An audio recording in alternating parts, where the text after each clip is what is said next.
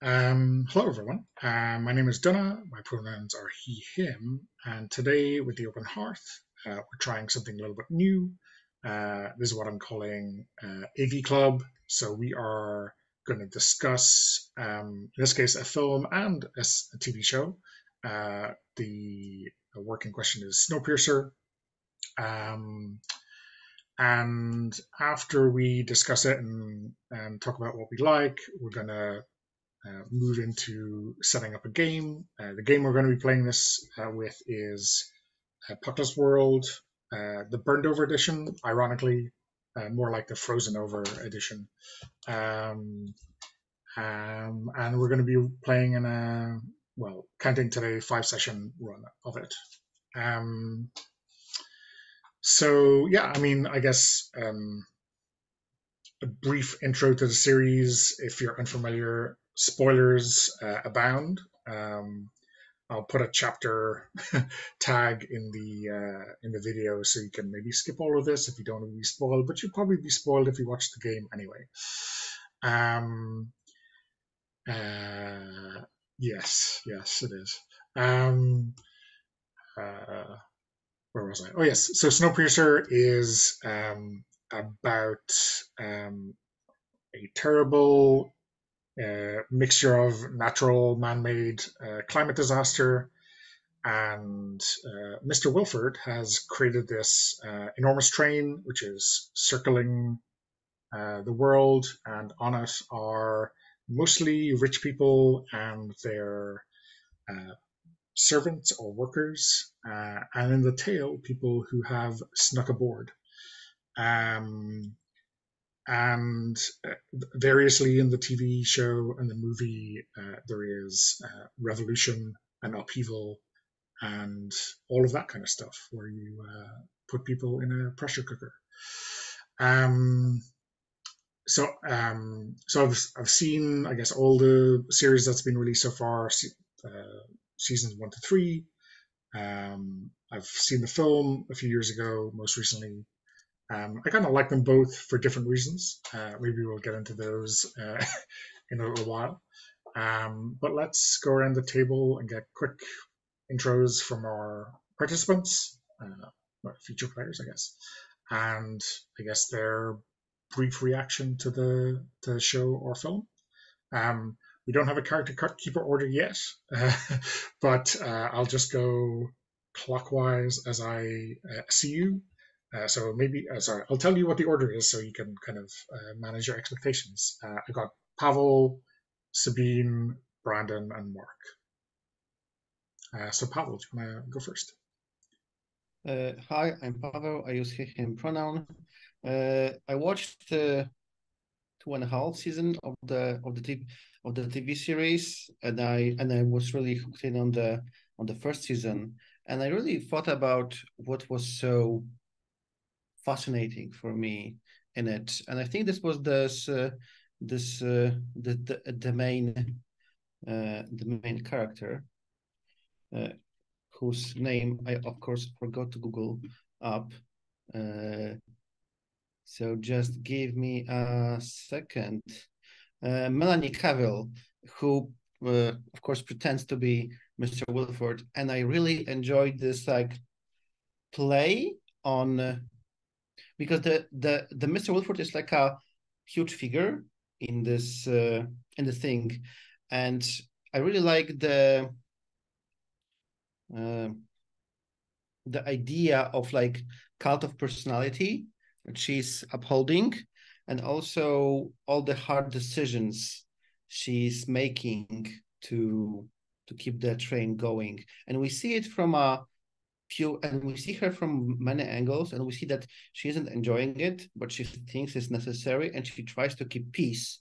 And in the end of and by the end of the first season, we know that she was kind of all right, that it's better to have an order because otherwise there is a rebellion. And this was like so fascinating for me to see that kind of like a struggle for power and everything. And another thing I really loved about it is I love uh, the views. There are not many in the first season, we very briefly see the train going somewhere. They happen more in the later seasons, but I really love it. Somehow because I love apocalypse, and to see the train just travel through the mountains, through the frozen cities, it's like the I really like the views. So yeah, so that's my exposure to the Snowpiercer. What I find really lacking, and I hope that maybe this will be our little game, I really find that the series could use few more bottled episodes, because I find it fascinating that there's only story for 10 episodes, which is cool because it's intensive. But I really think that could have that it needs like a few bottled episodes, like a small problem here, some small problem there, without like a big influence on the big plot. So that's so yeah, that's my first hot take on the Snowpiercer. Thanks, Pavel. We're amassing XP for hot versus cold jokes today. Sabine, why don't you introduce yourself and give us your kind of brief reaction? Hi, my name is Sabine. I use any pronouns. I have to rename myself and also have to forget about the pressure to do hot, cold takes or cold put downs or whatever. Anyways, I watched the first episode of this series. I was excited about it actually, but I didn't much like it. It was like, oh yeah, this is the trope of this apocalypse thing, and this is the other trope. And yeah, of course she is the train conductor. I thought, yeah, I don't much care about these characters. They're like stand-ins that I've seen too often, I think. Maybe in these dramatic series where everything is so very serious. And then I watched the movie again, and I loved the movie. I did. I did it, but I loved the weird parts. I loved Tilda Swinton's character, who was just so odd, and the whole situation was kind of so incredibly weird, right? All of these people pressured into a train that was like, oh my gosh, yeah. And then this wild, I don't think Korean maybe girl who had these premonitions, and then the whole thing with the kids that are used to kind of run the train. Of course they are. I love the way this leaned into the weirder stories, like yeah. So, and also, I mean, it has a train. You will mostly get me on things that have a train on it. So, yeah, that's my take. I did not watch the series further than the first episode. It maybe that it would have grown on me, and maybe it was the wrong time that I watched it, and maybe I was too tired and didn't give it too much of it, enough of a chance. But I was like, okay, no, I don't want to see an entire season of this. Okay. Thanks, Sabine. Brandon, how about you? Hi, I'm Brandon He. I've only seen one episode of the series, but I started by reading the graphic novel, and that made me want to see the movie. And I really liked the movie too, in part because, like Pavel, I like post-apocalyptic, scenarios. They're so have so many possibilities for people being instrumental to dramas where otherwise, in a larger, more ordered society, they really couldn't be done, or it would have to be extremely contrived. And I think one reason that I liked Snowpiercer is that I like trains, like Sabine, but also that it is this pressure cooker of class warfare, and the attempts to kind of bring order to a completely disordered society that didn't grow organically, that was essentially, thrown together by, in the case of rich refugees and then, poor ones, just, pouring onto this train. And so you have this completely volatile, unstable mix of people that are all going that are either some of them are going to live or they're all going to die together, right? Because of the machinations. And that's why I liked it so much, is that it's a coiled spring, just, waiting to undo itself. And because it can't end well, at least for many of the people on the train. But you don't know how it's going to end, especially, given, as Sabine said, some of the really strange elements, which which are you might well expect, given the very unplanned setup of much of this. And you get the idea that even from Mr. Wolford's perspective, that the whole, while the train as an engineering device might have been planned, the idea of how it would, you would have a society that managed there was completely unthought out in some very fundamental ways. So that's why I like it. Thanks, Proctor. Mark, how about you? I am Mark. I use he, him pronouns. I have just seen the film. I've seen it twice now, most recently just about a week or two ago. I think that the thing that struck me the most was the portrayal of classism and how the rich really controlled every aspect of the lives of the poor people, including things like making sure that a revolt would take place to keep the population under control, those kinds of things. The acting was really good for an action film. It was some actors that I really enjoyed, like Jamie Bell and Ewan Bremner, and Alison Pill as the teacher. Those were all awesome to see. I don't think I realized when I saw it originally 10 years ago that some of those folks were who they were. And there were some other things that I really liked about the film. Each of the kind of action sequences seemed like it was put together with a specific or a different kind of visual motif in mind, and I'm assuming that goes back to the graphic novel, but that created a lot of variety. Sometimes you just have the silhouettes of the people in combat against a red background, and then the near the end of the film, when Wolford and Curtis are talking, I loved the kind of Wonka-esque suggestion that Wolford makes that he's going to pass on the train to Curtis to control going forward, which struck me as pretty hilarious, considering everything that had happened up until that point. But those are my general thoughts, and then if we're going to talk some more about it, we can get into some other specifics. Yeah.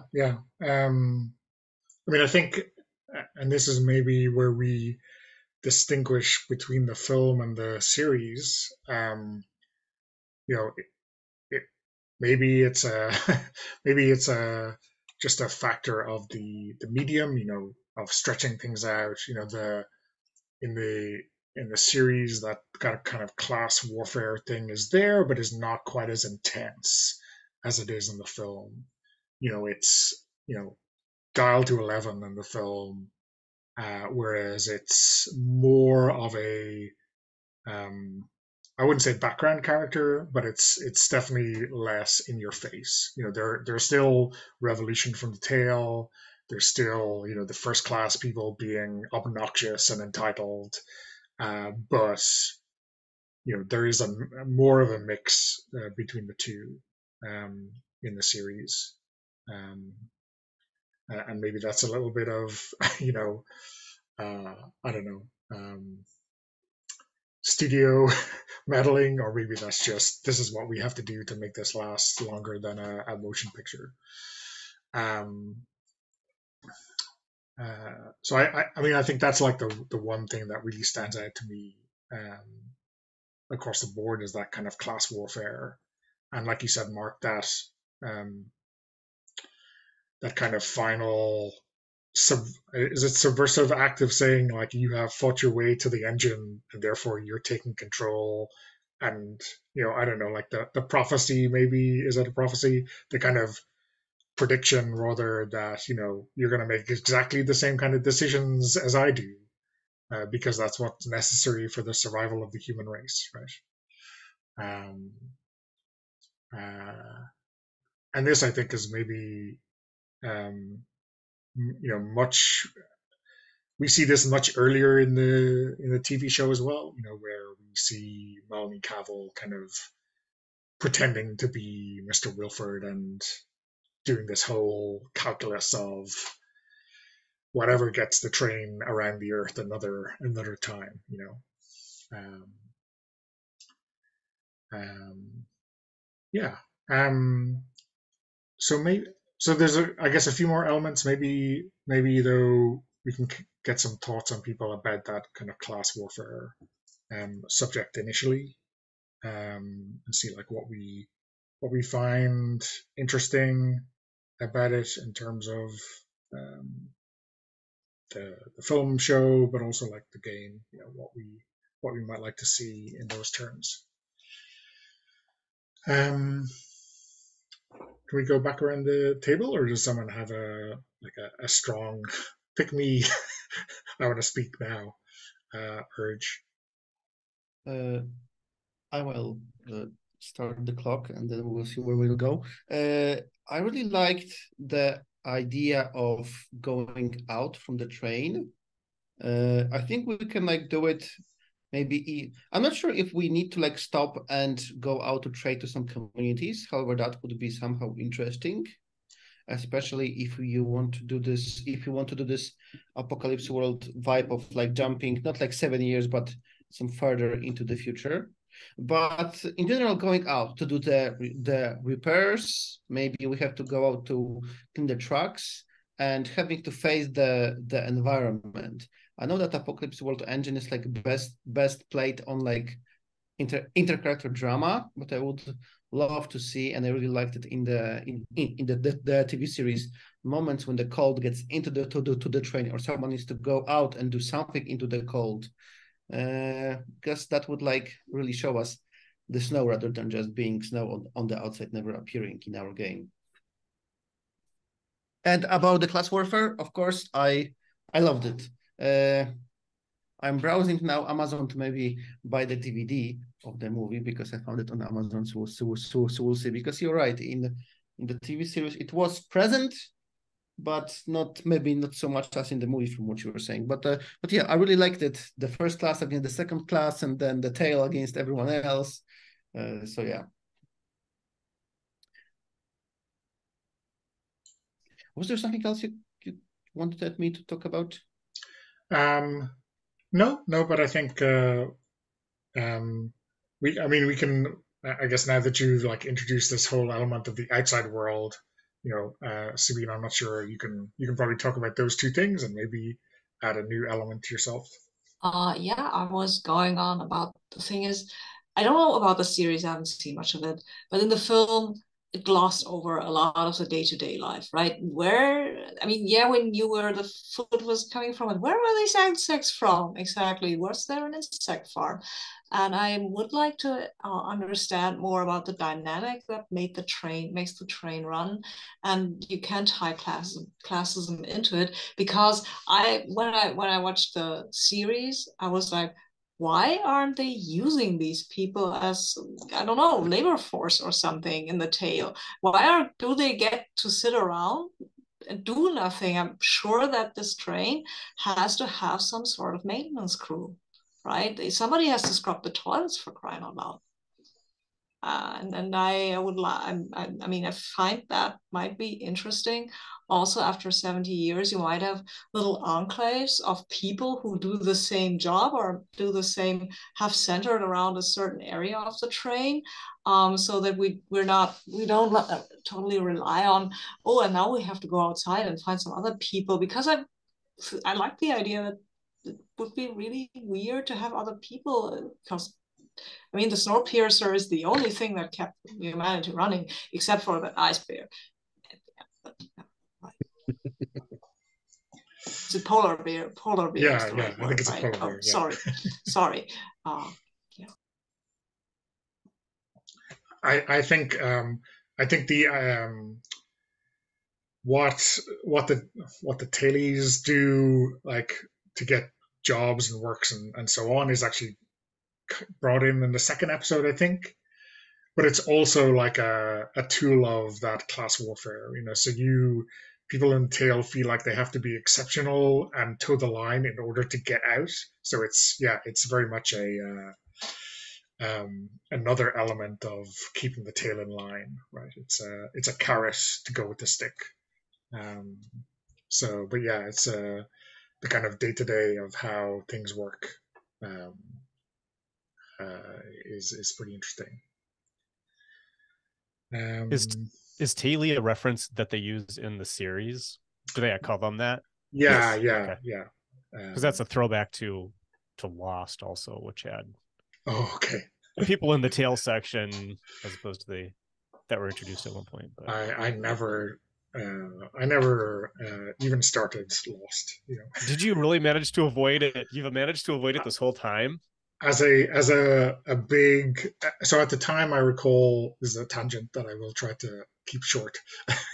I was a big Alias fan, and by the time Lost came out, I think we were like halfway through season 4 of Alias, and by that time, I had zero confidence that Abrams could deliver on a long-term conspiracy theory You show. could have told us, you could have warned us all based on that, Donna. And how many millions of people plodded Yeah, along with well, Lost for 7 years or whatever it was. not me. Oh, I got lost. They lost me in the third season, but yeah. the first one was really strong, and I will celebrate that Yeah. because you can forget the rest. But the one where they had the Hurley episode on the first season with these numbers, Yeah. that was just peak storytelling. Even if it never came to anything, it doesn't matter. That was just like, whoa, that was creepy and interesting. They had a polar bear too. Right. Yeah. There's Ice a connection bear. here. There's a connection. Ice bear, yes. We're calling them ice bears now. They should. Yeah, we're calling I'm telling you, ice it's bears, much better. They are, because what if they move out of the poles? Then Yeah, they're they'll no still longer be polar. ice bears, but they won't be polar. In the world of Snowpiercer, what do the poles matter, right? Yeah, the whole world is a pole. Yeah. From a climate perspective. I really love the idea that it was these chuckleheads. I mean, the that are talking about darkening the atmosphere, because that's an actual thing people are talking about. And all of these people are talking about it should watch this movie, like a lot, all the time. So yes, that's the first of many tangents disposed with. But we shall return to the ice bears. Brandon, how about you? Any comments on all of these elements we have going? Let's see. With regards to classism, I think I think that's one of the things that makes this powerful. But I agree with Sabine. It's like, if you're playing years down the line, then probably the sort of virulent us or them classism has had to have morphed to produce a more typical stratified society, right? Where you have people with more privileges than others, but you've got an underclass that does the crap jobs, and that are, and what their mechanism, whether they're stuck there forever or if they have a possible mechanism of climbing up the class ladder, is, you can do any of several ways. But of course, anyone who's at a certain point, anybody who exists in the society has to be able to feed themselves, for themselves, right? Nobody's giving them the means to exist anymore. At the beginning, in the Snowpiercer movie, everything was so raw and new, and there was a possibility of cutting the tailies, completely loose and leaving them to die, and so it was in flux. But once it settled down, then you have that, and you may have enclaves or guilds or people. It's like where who have grouped together. It's like we're the ones who know how to maintain the plumbing, that sort of thing, and so that gives us a little more bargaining power than our otherwise, low status might do, versus, or high status skills, like the people who work the hydroponics, who grow the food, and so both, class doesn't have to be an orderly, procession from, royalty to peasantry, right? It's often has, pockets of different people who are a kind of vying to maintain their own power or augment their own power, whether they and I think that the difference and disproportion of power between groups is fundamentally interesting, and a topic that is not explored in enough games, and so I really like it. Just like I like religious differences, which is a thing that's seldom explored in games, even though it is a huge part of human history. But here we have classism, and we should totally go with it. At the very least, I think that people who were, of the lower classes should have kind of that there should be other people who think of them as kind of being tainted, having sort of peasant blood kind of thing, and being fundamentally, unsuitable or stupid or prone to violence or what have you, because that's the way people are. And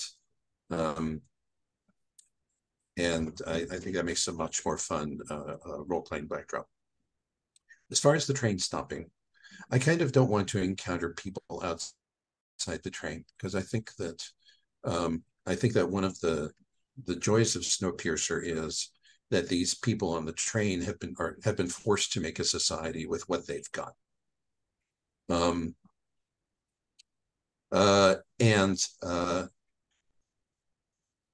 It's like, okay, it would be great if, we had a better distribution of, skills and abilities and such like that. But that's, they started with a very sort of random gaggle of people, and it shows, that there are some abilities or predilections or skills or what have you that are rarer than others. I cut in here Yeah. real quick when you say that they were thrown together by chance.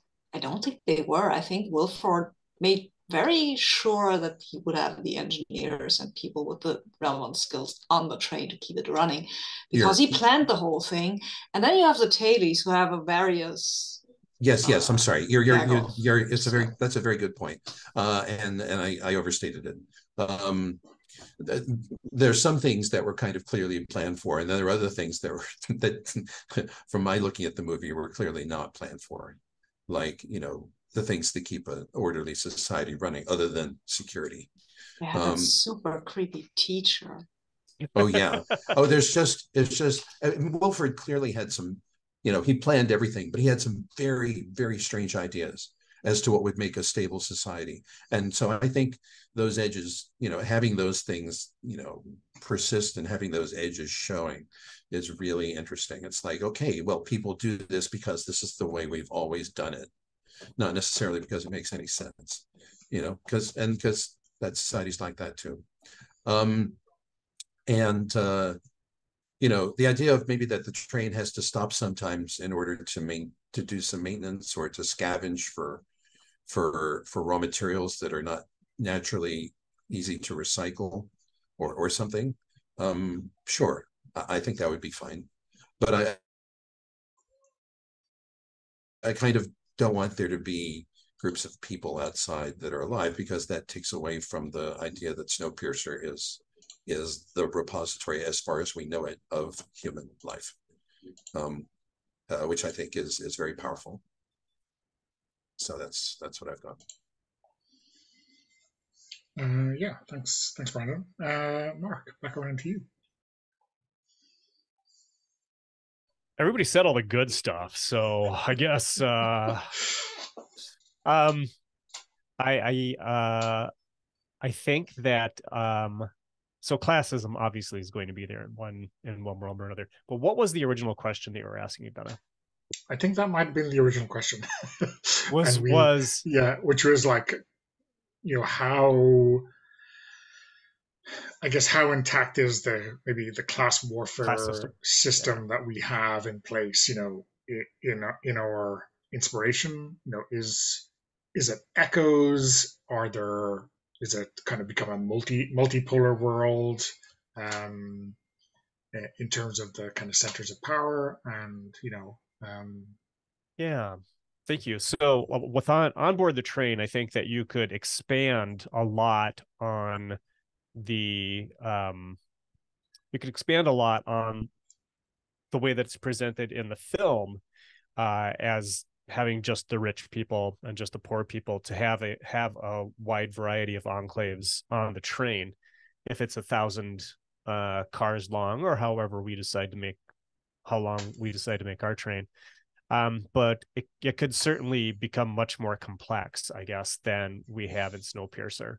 I think you still want to have the I still think you want to be able to punch up. So I think we still want this kind of train royalty, or whatever we want to call them, in charge, and everyone else um, under them, essentially. And again, this is another way for it's just always the real world comparisons, but this is another way for the rich people to keep the rest of the train down, by letting the different enclaves fight amongst themselves for whatever resources they have available. Yeah, so that's my take on it. And I must say, when they discover that the protein bars have been made from insects, it seems like they were way more shocked than I would expect them to be, because I mean, what else, I mean, what else are you eating on board? I wouldn't be that surprised if we're eating more insects in 10 years than we do now in our society. It's especially weird if you consider that at the end, what Curtis said at the end, how they were eating at the start of the whole thing, Oh right? yeah, right. I mean, insects are so much better than the Yes. alternative, right? I Yeah. mean, come on. That's a I huge think it was step that up. I think it was that they were, instead of being like worms, they were like, creepy crawlies. They're Yeah, but it's Yeah. still better than cutting off cockroaches. your own limbs and eating Oh them. yeah. I mean, Yeah. Oh come yeah. on. No question. Yeah. I think it was designed more to squick the audience than the people on the train. I mean, I think like there's an interesting thing which they do in the series, which we see them. I think in episode 1 we see them eat those kind of black slabs of food. Mm-hmm. But when we see you know people from the tail move up, and get other food they remember from 7 or 8 years ago, like even Sure. if it's soup and bread, and it's like they're treating it like a feast. And then there's like another moment later on where he goes into hydroponics and he gets a strawberry, and it's and there's two things going on here. It's like it's obviously a luxury, but it's something that people in the rest of the train have. Mm-hmm. um but it's also like this talk about balance, and how much energy you can afford to put into luxuries versus other things. But there's still this out of whack uh, uh, kind of mindset. Like they have a cattle car, right? And if you know anything about agriculture, you know how much water and grain and everything cattle take versus every other kind of livestock or food stuff. And it's just like, oh well, we have to. First class expects their roast beef on Sundays or whatever it is, and it's just completely uh, entitled, more than the strawberry, right? Uh, so yeah, I mean, I think one of the things that obviously it's a populous world, so talking about scarcity is like a real cornerstone of the game. But I wonder if there's room for the kind of old things that people in first class got used to, and like the memory of luxuries and how things used to be scarce. I don't know. Might be an interesting space to play for.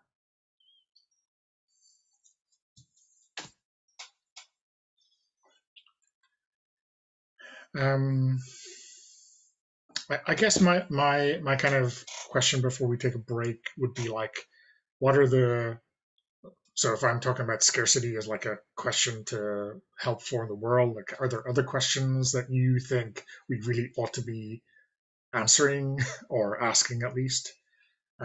Mark, seeing as everyone stole your good answers last time, we'll start Yeah. with you.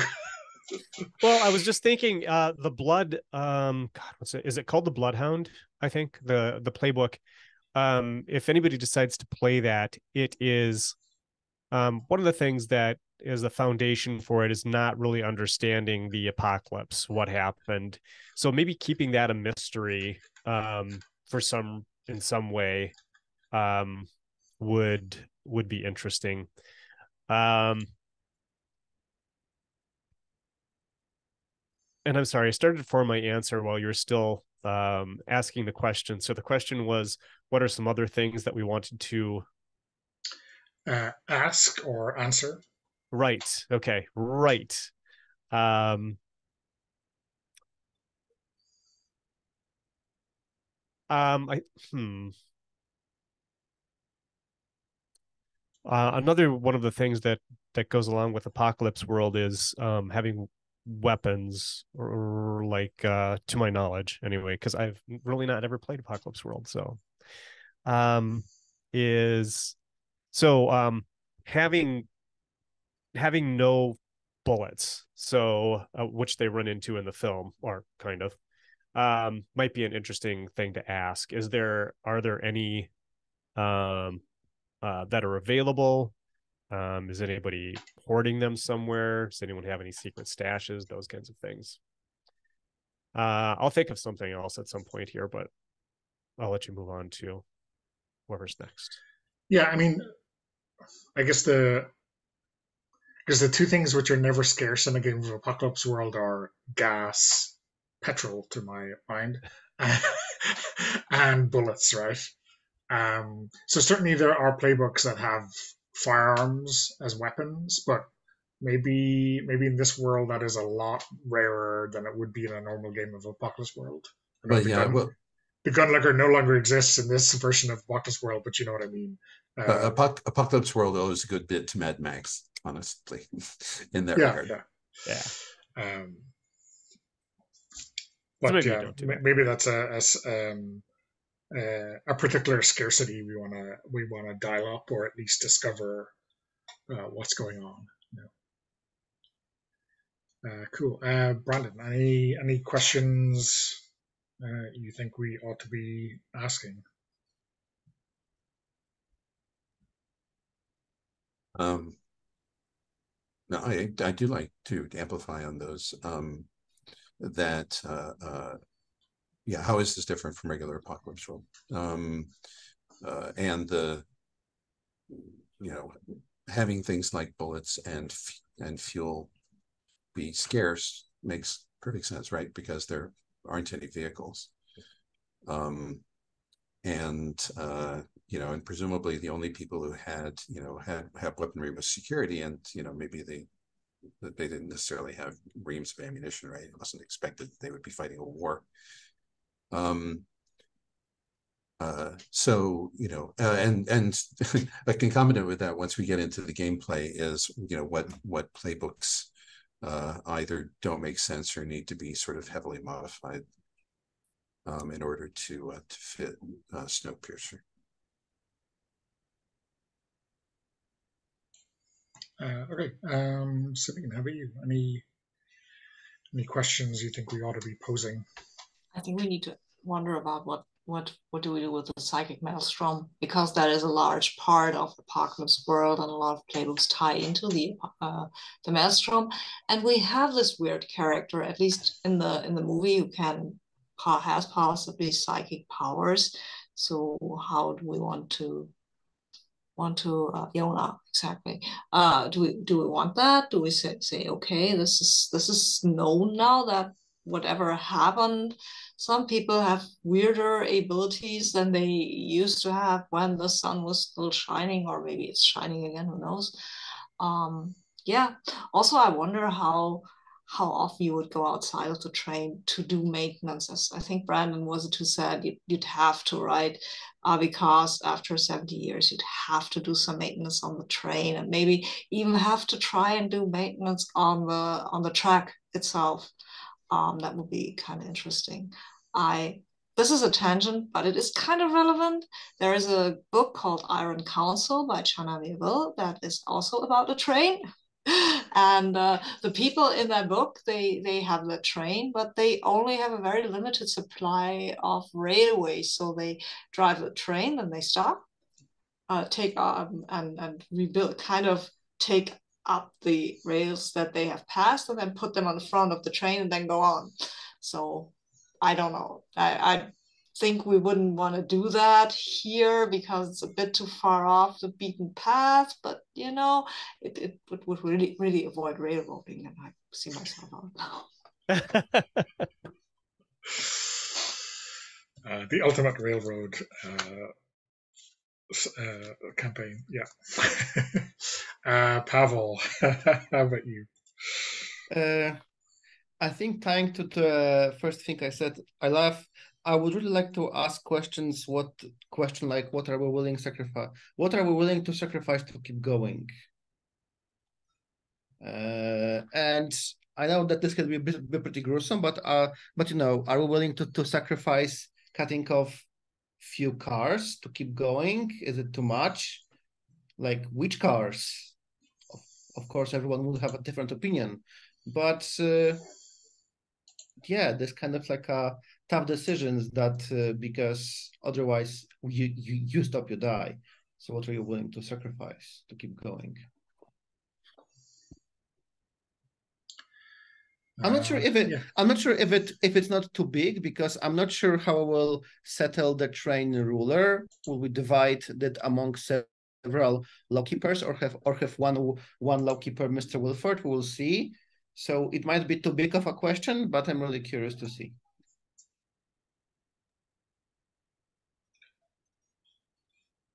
Okay.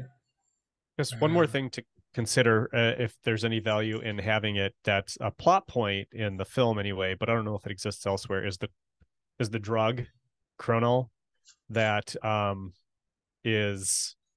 that some characters are addicted to, but also has explosive properties. Does that exist in the series? Do they just kind of brush it aside? It does, yeah. But it's been a while since I've seen. It never goes anywhere. Okay. It's mentioned that they are making it, and then it's cut, and then someone steals some supplies to make more of it, and then it never goes anywhere. Okay. Yeah, I mean, I don't know if we need that, but I guess if we need a drug in the course of the game, we can fall back on it. Okay. Great. So maybe let's take a break. Okay, so we are back after another tangent. So yeah, I think we're about ready to start picking playbooks. So usually, whenever I sit down with a group for this, I hope that people have maybe 2 or 3 that are jumping out at them, or maybe they have 1 that they're fixated on. I don't mind, but maybe let's go around the table and see who's eyeing up what, and then maybe there's no overlaps and we've got a very simple prospect. Is there anyone who wants to go last and have their choices curtailed by everyone else's?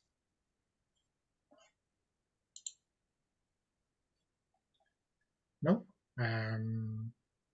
Well, let's... you're bidding for medic already. So Mark, why don't you tell us what you're interested in, and maybe what about them you find interesting? So I didn't put this down, but Bloodhound I think is interesting. A character who is trying to get to the heart of the matter and is Interesting. Very interesting. I'm just seeing the results that people are, or the The ideas that people have. Yeah. The Bloodhound is totally interesting. The question is whether it needs a long. The question I have, which I don't know the answer to, whether it needs a lot of sessions to really develop. That's the only concern I had about that. Yeah. And then I was also looking at the gear cutter and the medic, and I think that Sabine is looking number one at the medic. Yeah, maybe. And Pavel is looking number one at the gear cutter. I'm totally happy to play the Undaunted. I've played medics before. I'm not in this game. Oh. Yeah. So I'm good with any of. I mean, they're all cool in one way or another. I'm equally split between the Monarch and the Gear Cutter, because the Gear Cutter is more about the engineer and fixing stuff, and Monarch is about this people management. So I'm like equally split. I was hoping that someone will grab one or the other, so that then I don't have to decide. We can cascade. I can do the medic and Mark the Gear Cutter, and you have to do the Monarch. But I feel the balls are all up in the air still, right? Brandon, what about you? Yeah, Brandon, you're looking at Brainpicker and Undaunted. Yeah, I mean, I guess I tilt slightly towards Brainpicker, especially if Sabine wants to play Undaunted. I'm just saying that the Undaunted is a cool playbook. And it adapts well to a lot of different situations. I will do the Undaunted then. That seems fine. If that's okay with everybody, but I think it might be. Cool. I'm Undaunted. I will leave you up to have the decision. You can go and fight for the Gear Cutter now, Pavel and Mark. So we've sold the Brainpicker and the Undaunted so far. Is that right? Sure. Pavel, what's your preference? Gear Cutter or Monarch? Because I'm happy to play the medic. Now that I've stolen it from Sabine. I coerced her. I think I will pick. I think I'm going to go with Monarch then. That we can have more people in the setting, and we'll see what will go. I mean, medic is also can have a bunch of people around him. So yeah. You have some playbooks in the Character Keeper dropdown that aren't in the listing. Are they original Apocalypse World stuff? No, they're burned over ones, but I don't recognize them. Oh, they're like Critter and Gemini and Ringmaster and Worm. They must be some of the extra ones from the Patreon. Got it. I was just which I probably have buried somewhere in a drive. So,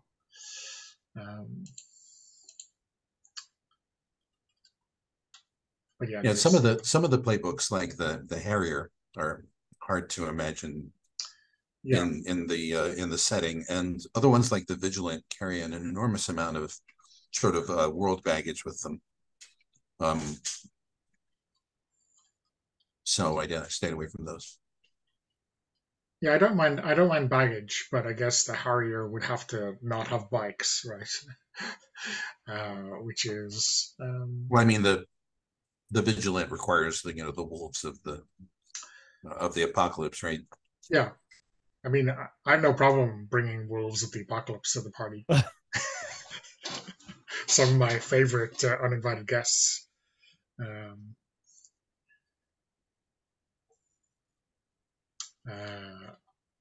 Sorry, Mark, were you saying you were taking the medic or playing with the Bloodhound? I think I'm actually torn between the Gear Cutter and the medic. Okay. And I'm assuming it doesn't really matter in the end. You're fixing something one way or the other, right? Let's see, Monarch. I'll be Gear Cutter because that'll give us somebody who is who can work on the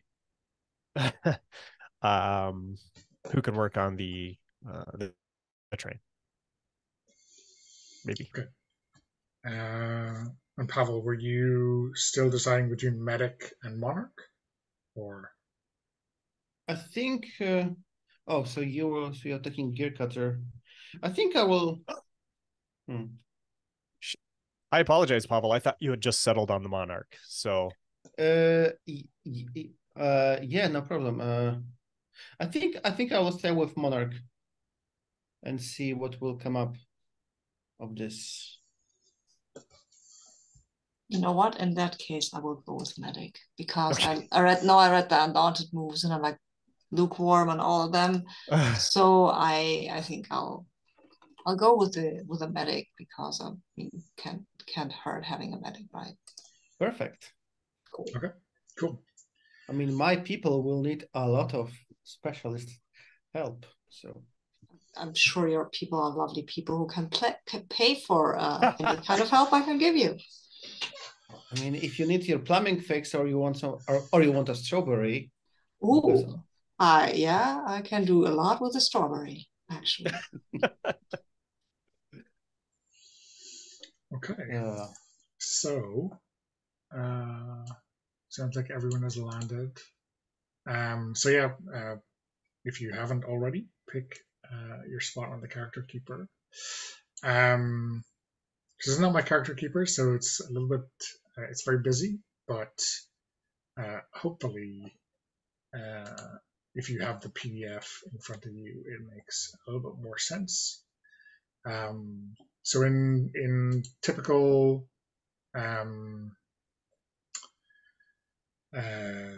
Apocalypse World style, you're gonna pick your 4 stat lines. These are in rows 27 down.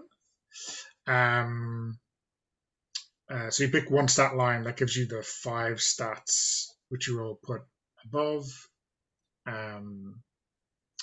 Aggro, cool, hard, sharp, and weird. If you're an Apocalypse World veteran, hot is no longer a stat. It's kind of being subsumed into cool. And I guess aggro and hard has been kind of split into hard, which is doing battle, and aggro, which is confronting people. Otherwise, sharp and weird are kind of left intact and do the same things. Then, depending on your playbook, you'll get a certain number of moves. There might be 2 or 3, depending on the playbook. And then the other things to choose are kind of gear. There might be some specific stuff for your playbook. Holler if you're not sure what's going on. And then the last thing we'll do is HX. So that is your relationships with each other. So we'll wait until everyone has finished most of the things before we get to that.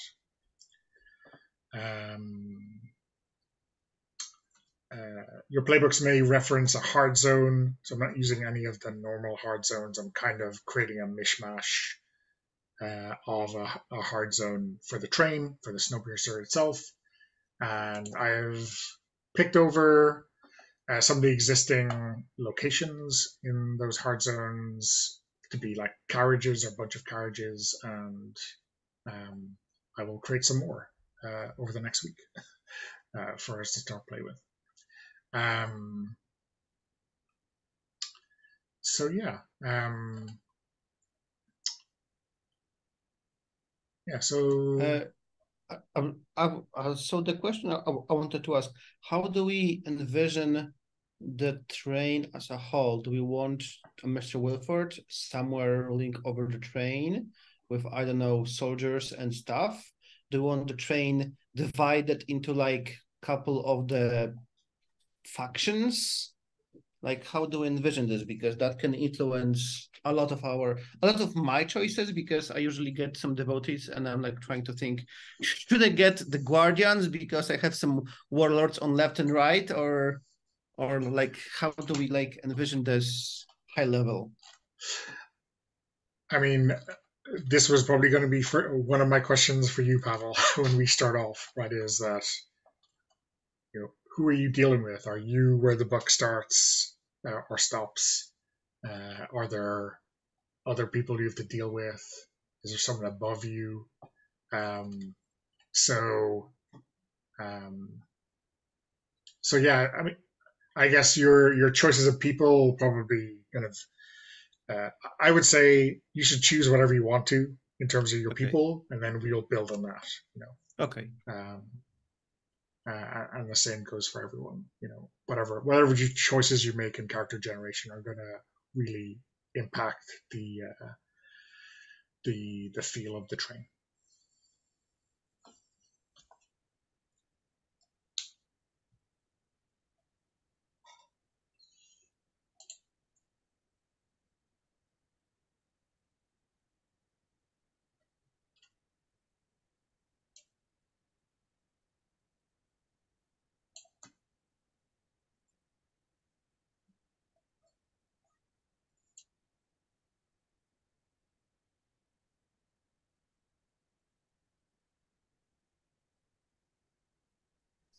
I will refrain from having an ambulance.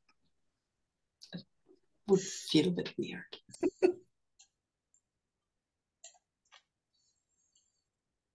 Or maybe one of these little electric scooters. Sorry.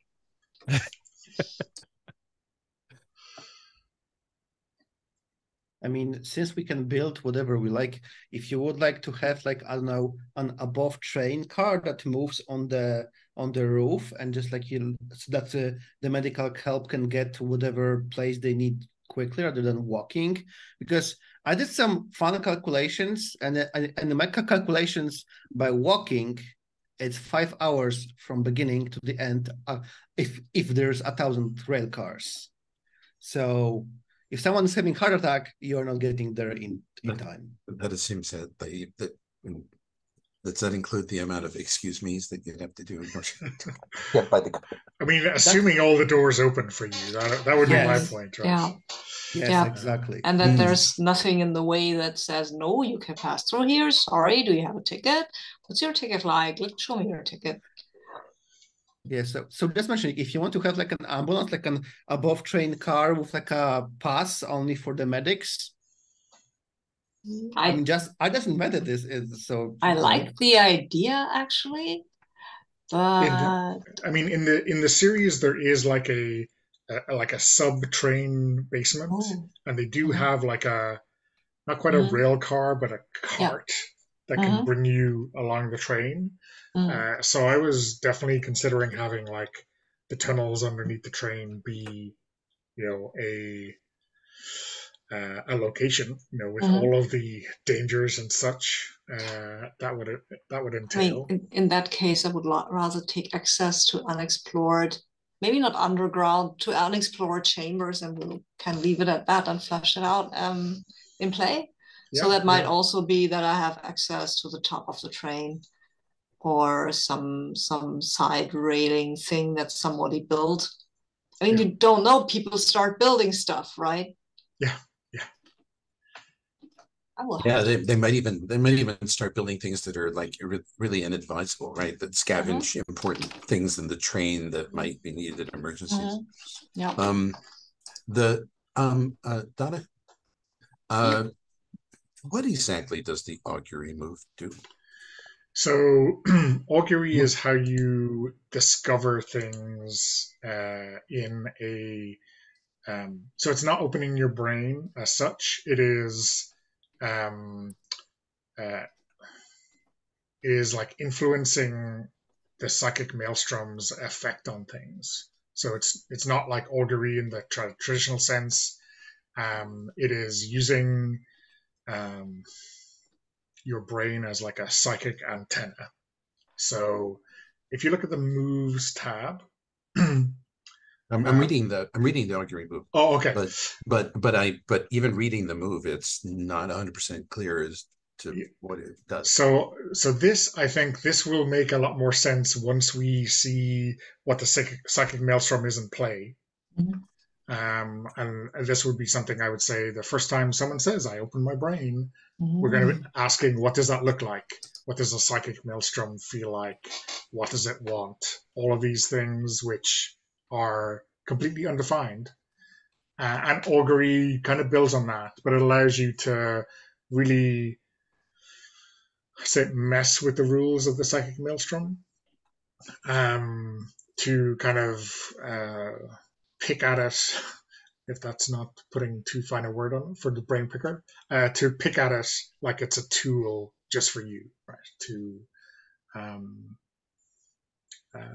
so yeah, it's a little bit obscure, I think, written, but that's because we don't know anything about the psychic maelstrom yet. And then the second question that I have is, what does psi do? So psi is like psi harm, so it's not physical harm, but it like could. But it's also a stat. And what does it mean as a stat? So it's a stat for some playbooks, essentially.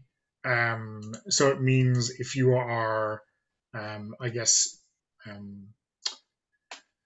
if you're new in the world, or if you are kind of strangely attached to the world, then you have this stat, which is like how, I want to say, like how normal you are, how disconnected from the psychic maelstrom you are.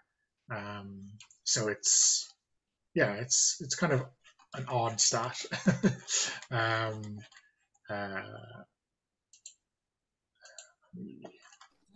Open the PDF and read it for you.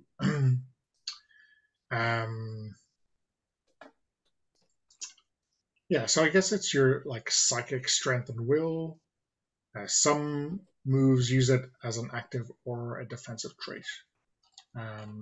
So yeah,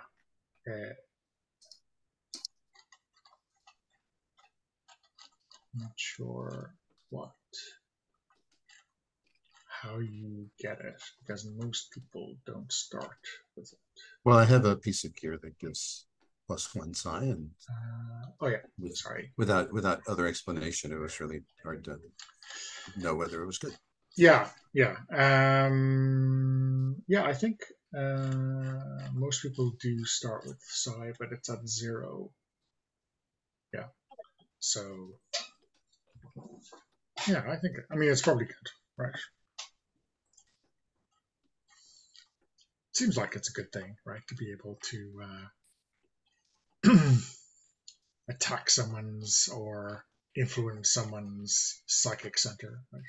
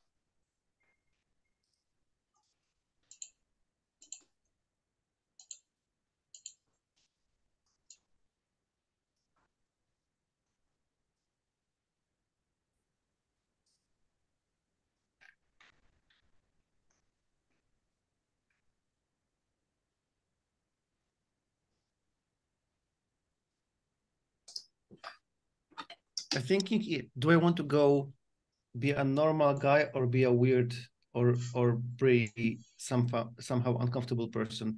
Because I was wondering if it's not too much of a cross of a line to have one of my groups a cult that believes in a snow. Oh. And then choose an art, and my art would be probably involve people and snow, so the people might be dying in this process of the art. I was just thinking, isn't this too much of a, I don't know, gruesome thing for our game? And it won't make you a lot of friends, to be sure. So does this mean like your cult wants to put people outside of the train as a like a sacrifice? Is that what I? Yeah, and I was like trying to think, because this is like art and gracious. When you perform your chosen art, I was thinking of like, some making a sculptures of people and the snow, but probably the person is like frozen dead in this sculpture. So like a snowman, but there's like a someone inside. I mean, I Not, can make it like a less gruesome by just making things from the snow, I guess. I wouldn't be totally comfortable with you posing dead people in frozen or freezing people to pose them. But Yeah, that's why I'm asking. Cool. yeah, thank you. And I don't think I'm super okay with that. I'm sorry.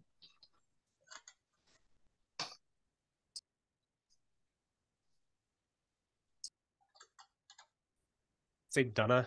Yep.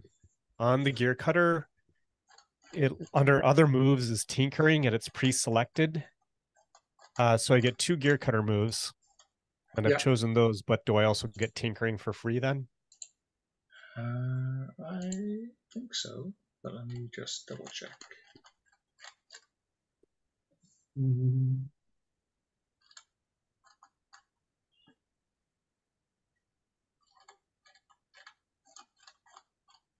I think you should, because I can choose one thingy and then I would get tinkering Yeah, too. tinkering's Yeah. not a gear Tinker- cutter move in the book. Yeah, tinkering is not a gear cutter move. It's just one you get automatically. Yeah. Excellent. Thank you.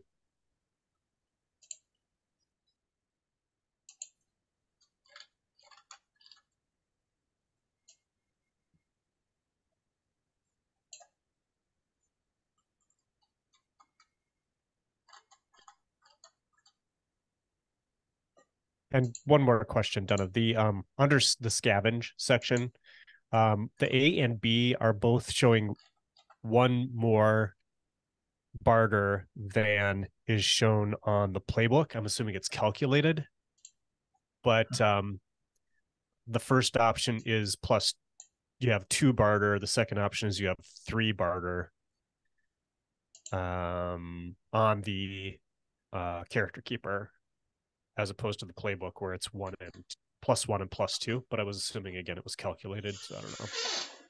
Yeah, for me as well. I also Okay. get one more in the playbook than I also have one more in Excel than I get in the playbook. So if you can go to this Yeah. sheet with all the data. Yeah, I'll take a look at that. That'll be fun. Digging around the data tables. I mean, you can just like show us this because I think this tab is hidden and we can like find it ourselves and adjust it. I'm not sure how to. Yeah, I want to take a look at that myself, see what's going on. Sure. I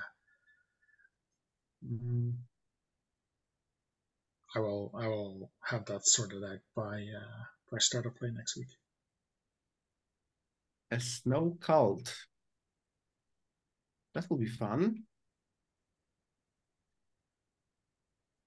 But much less terrifying than my earlier thought.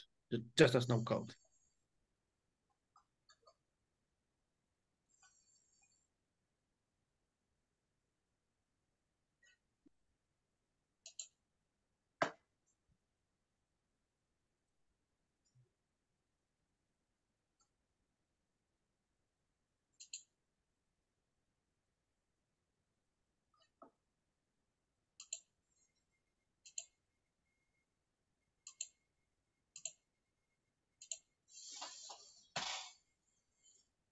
And sorry, Donna, one more thing. It looks like it is, so when I do the salvage grounds for the gear cutter, it's asking me to specify, I think it's asking me to specify 5 hard zones. So I don't know if that's I'm reading that correct. Yeah, so it's hard zone locations. So okay, got it. So hard zone has 8 locations. Okay. So if you go to the train and its people, I have started to fill these in. Excellent. So there's basically eight carriages, or Okay, eight great. sets of carriages identified as locations. So you I'll can specify that then later. Yeah, so I will have filled all those in by next week, and if you this is a specific location you really want to have available. I'll think about it. Okay. Um, Will you set up an NPC tab, because I've got 3 NPCs who are hanging around my place? yeah, I like so having NPCs hang around my place. Yeah, smoking cigarettes, you know. That's not healthy. They can't smoke cigarettes and say no. This is not a cigarette that is hanging out of my mouth. So in that train and its people tab, there's a space for people on the carriage, Yeah, I saw that. and I'm gonna add extra lines of those so we can have more than 2 per location eventually. So if you want to decide where you live, we can put in your helpers there.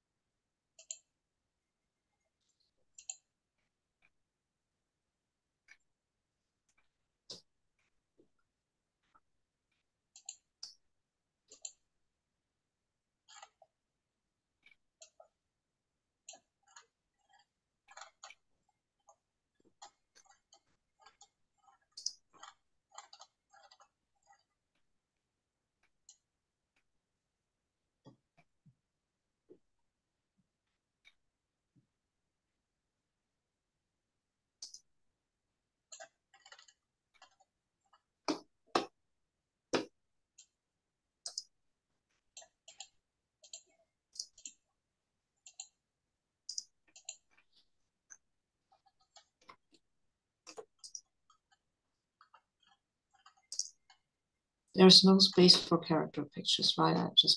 Oh, there it is. I found it. There is a space for character pictures. Thank you. It's a small space, but we can make it bigger if we really have that. Big enough, I think, for this guy at least.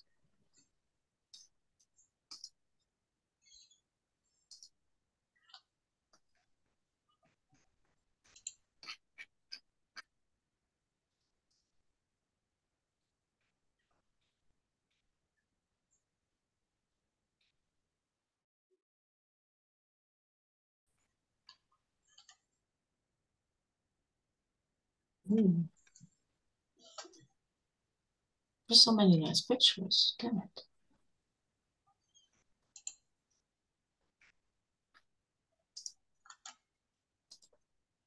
This one's better.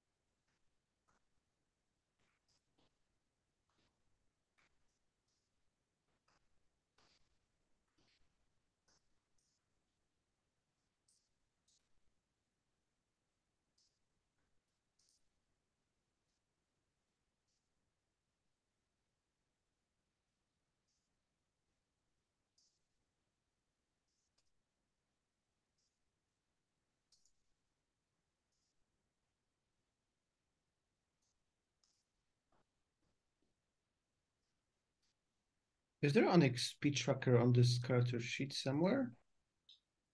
Sorry, XP tracker? Yes. Yeah, so you see there's the system here is a little bit different from the usual.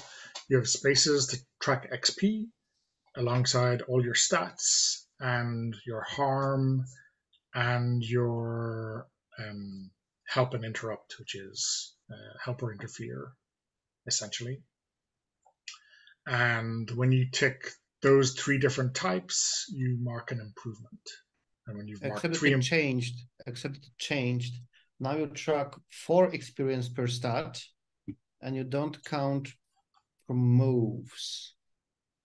This one looks like it was used to in the first iteration of the burned over. I learned about it recently because I didn't know about this 2021 edition that you linked with the playbooks, and I downloaded it, and now it's slightly different. That's why I was wondering. So you need 6 experience. It's on the playbooks. You need 6 experience.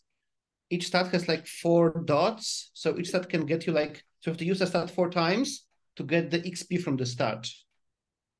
So we have to like add a counter, I think, to the stat. yeah, I'm gonna use the one in the character keeper.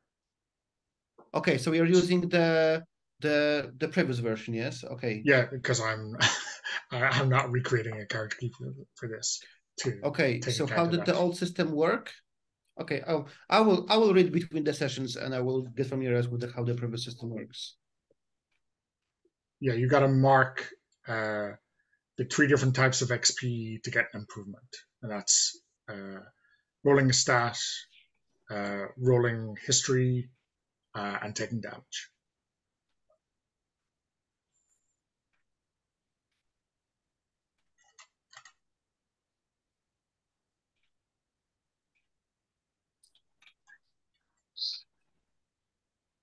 So if you have 3 of those, do you just mark one of the improvements and you need like a total of 3, or do you get like or do you get like a stat bonus? So if I use aggro, cool, and hard, do I get like a level up and I can add +1 cool? Or do I have to mark aggro, cool, and hard to get 1 improvement and then get 2 more to get 1 cool? You have to mark if you have marked aggro, cool, and hard. Then you can mark 1 improvement, erase the marks that you previously made, and then you mark 3 others, and you mark another 1 improvement, erase the ones you had marked, and then after you've marked 3 more, so you need to actually make 9 marks to get an improvement. Okay, thank you. Yeah. At least that's what I remember. Yeah, it's not quite the same as saying you need 9 XP, because obviously you can mark the same stat like 3 times over the course of that, but it's kind of like a way of mechanizing the singleton rule, which we see in some other games. So you can't like spam a certain stat. So which is really good, because that was the problem with the first one. Someone gets into a fight, rolls hard 10 times, gets 2 levels. Someone else sits behind doesn't participate in a fight and misses on 2 levels. So yeah, I definitely like it.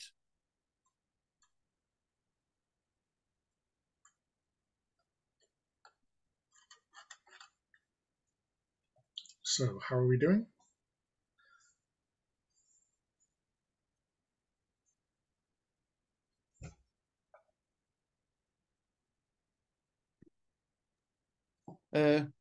I think Blizzard is mostly done. I still don't have a very good grasp of this character, so it's gonna be so I'm gonna have to be learning this character as we go. But since I love weird cults, and I had this thought about the snow cult, like how could I refuse not to have a little snow cult in the snow apocalypse?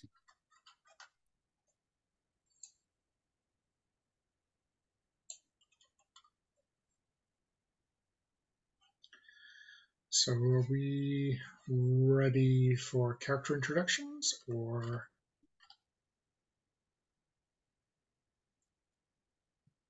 Okay. I think I've got it right. So maybe let's do character introductions and then take a quick break. Let that mull over, and then we'll come back to do HX. So we now have character keeper order. So Mark, you're first. Yeah, and thank you to everyone. I saw you filling up those columns on the right. I am playing Lemma, the gear cutter. Lemma goes by he, him pronouns. Lemma is their first glance or first impression is that they are obsessive.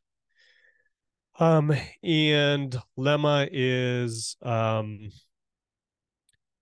ultimately, I think, the person that people come to when they do need something fixed on the train.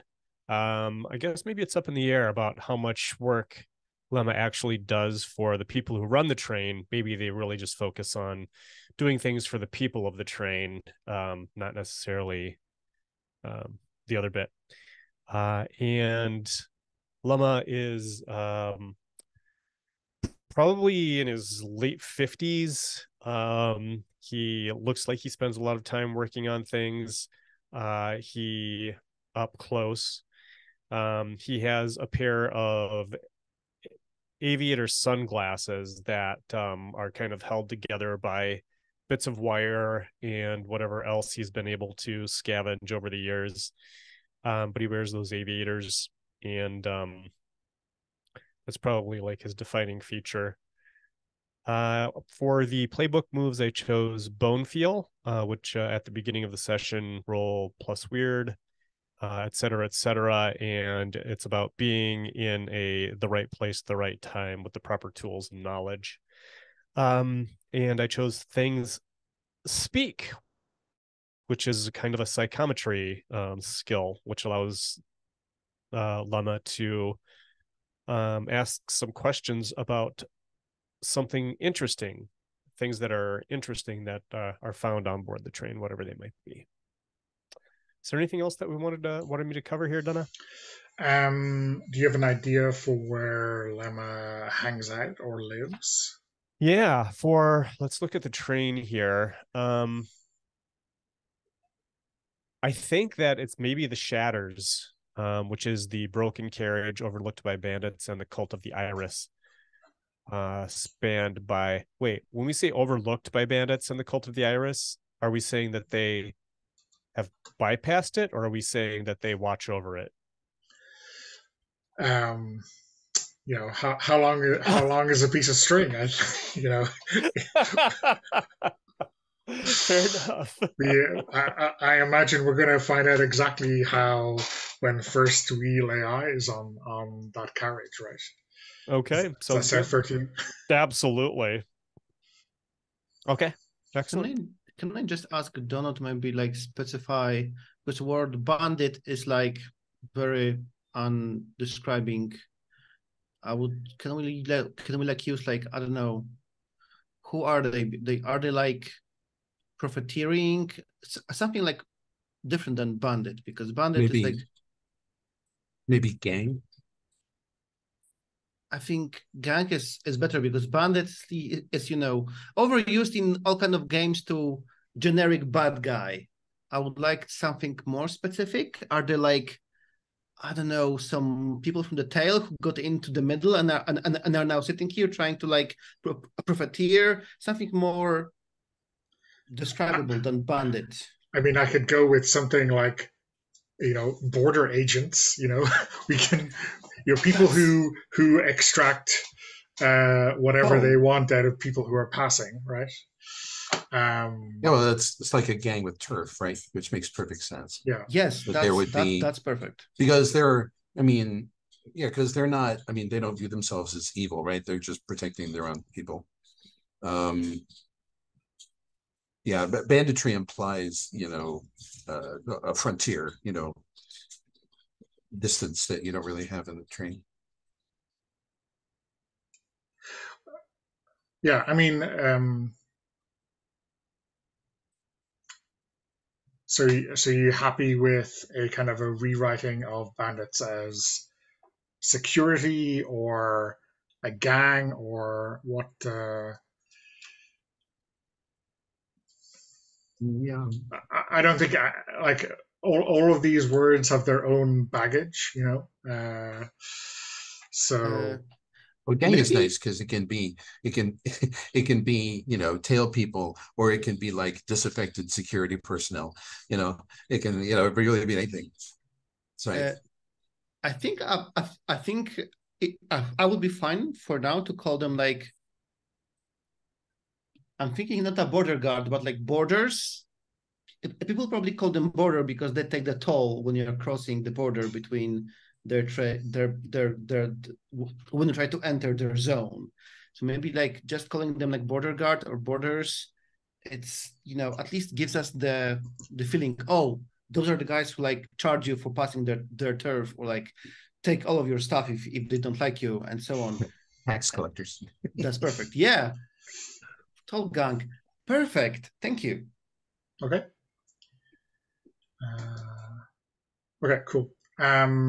So our original question was Lemma lives or hangs out in the shadows, right? That's correct. Yep. Okay. Okay. Cool. Thanks, Mark. Any questions other people want to ask at this point? No? Um, Um, so you're basically like a freelance repair person, fixer. Yeah, I think so. But especially trying to keep stuff together for the poor folks. So do you think when it comes to fixing the train, do Lemma like charge the people who are living in the wagon that needs fixing, in the carriage that is fixing? Do you try and go and take the payment from the person who rules this carriage? Yeah, I think that Lemma does try to get payment from whoever is kind of responsible for that carriage in whatever way they are responsible, if he can find somebody responsible for each one. He's probably got a ledger that he writes in if folks owe him and they can't pay. Someone always eventually pays, right? They pay one way or another. Okay. Thanks, Mark. Thank you. Brandon, why don't you introduce us to Dusk, the brain picker? I don't think anybody knows where Dusk came from, and she doesn't ever talk about it. She's small and pretty, and has a kind of musical, quiet voice, and she has eyes that look right through you. So she provokes a wide variety of different reactions in people. She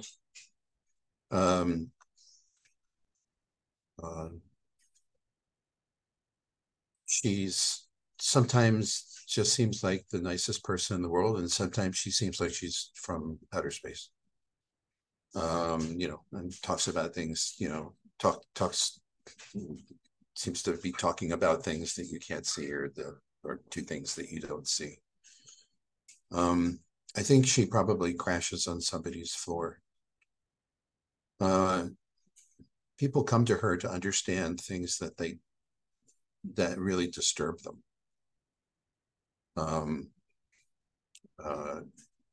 Nightmares and things like that, and things they can't explain. Because she takes everyone serious. She never dismisses anyone or takes their or says that what they're talking about can't exist or isn't possible.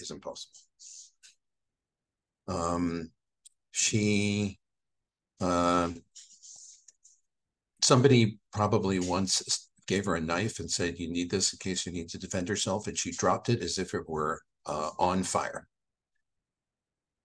She quite conspicuously doesn't carry any weaponries.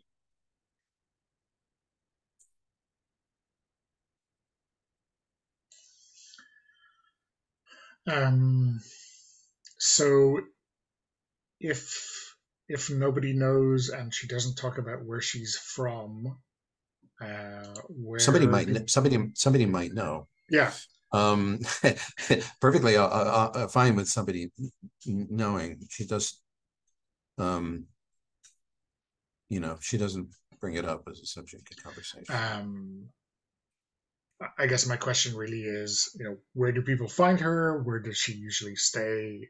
I'd like it if someone found her, like, hiding in a cupboard somewhere. Oh, okay, but like day to day, where does she live? Where does she day to day? Where does she live? Well, she crashes on the floor of whoever it is that she's been with last. She's got no fixed address. She'll stay with somebody for a while if they're good company, and she can help them in some way. But she's also prone to just kind of wandering off because it's like, oh, somebody needed me and I had to go be with them for a little while. I'm sorry I didn't leave you a note. Okay, cool. Thanks, Martin. Anyone have any other questions about Dusk?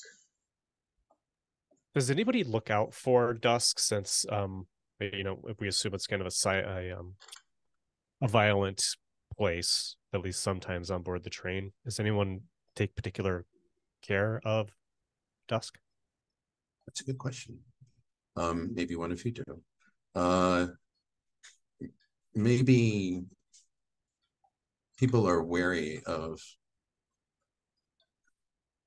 I mean, she probably gets pushed around a good bit.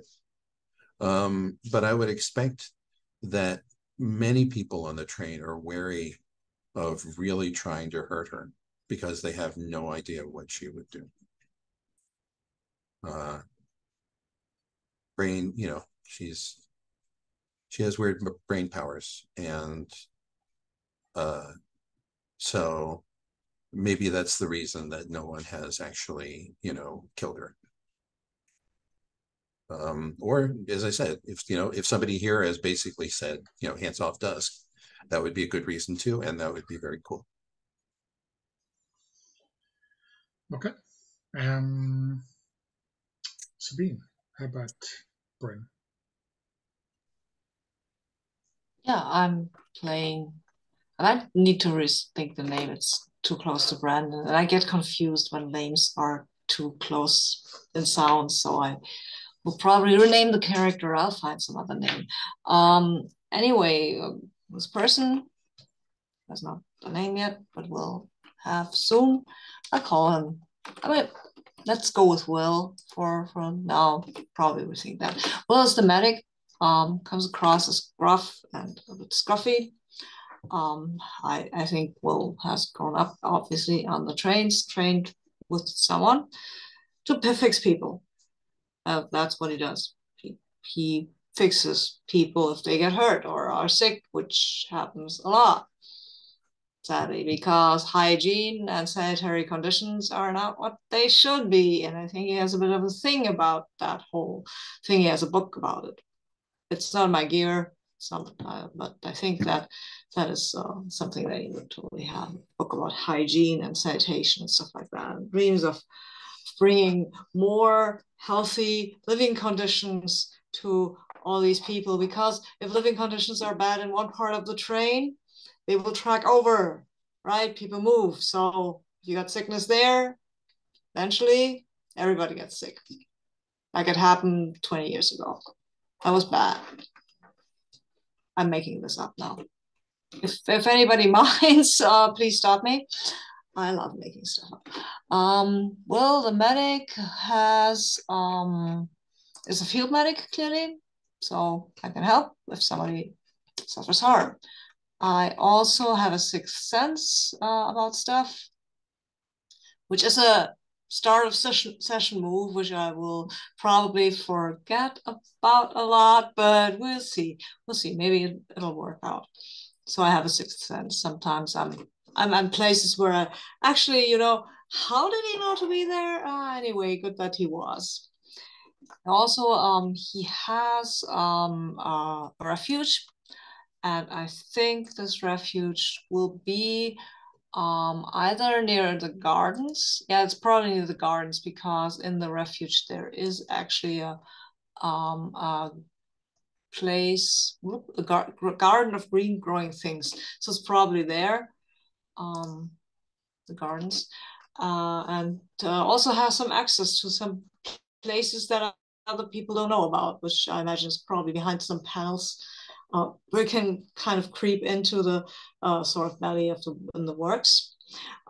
This place that they have, him and his 3 assistants, is kind of protected by weird booby traps. Like there's one of his assistants who knows a lot about electricity and stuff like that. So don't creep in, please.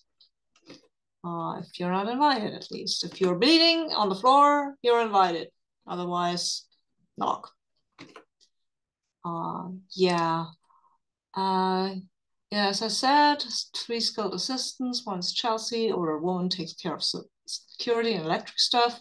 Sven, who is a cheerful nurse, and Silence, with a Y, who's good with blood work and likes creepy old tales. And if this thing still existed, she would be totally a goth. But since she's nowhere where she could be that, she's a nurse kind of person who handles blood work and is interested in blood work, whatever she's good at. So, or he, yeah, it's probably she. I need to change the picture again. I'm sorry. Yeah. So I think that's him. Yeah, he provides medical care for people, obviously. Okay. And you said he is living in the gardens, right? Or at least that's where his the refuge is. Yeah. Where his refuge is. Where the whole medic garden is. Okay. Cool. Any other questions for Sabine about our medic?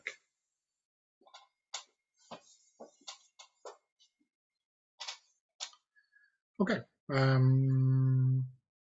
Pavel, let's get a handle on our monarch then. The Blizzard. Sabine, I'm very sorry that they also choose the name for starting from B. It's not B, but Brennan is, if I mumble, sounds too similar. Blizzard, yeah. Blizzard is fine. Yeah, so Blizzard is a monarch. The first impression is that he's very clannish.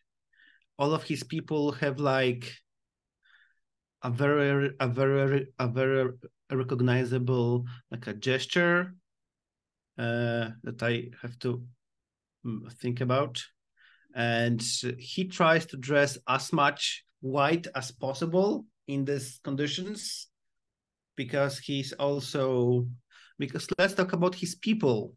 So I chose that they have laborers and a little snow cult. So Snow Cult thinks of me as a prophet, and I decided that a Snow Cult is like a spokesperson. So I created Mrs. White, who also tries to dress as much white as much possible, because snow is white and everything, snow. It's going to be weird with the snow. And my other group are laborers, and I thought that them being farming and manual labor, not to have too much cross-reference to dilemma, that we are just cleaning stuff. I thought I really like the idea about janitors and farmers.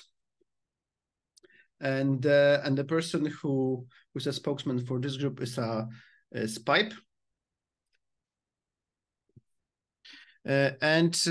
I think Monarch is kind of like a leader, fixer, fights for the rights of for the working class. And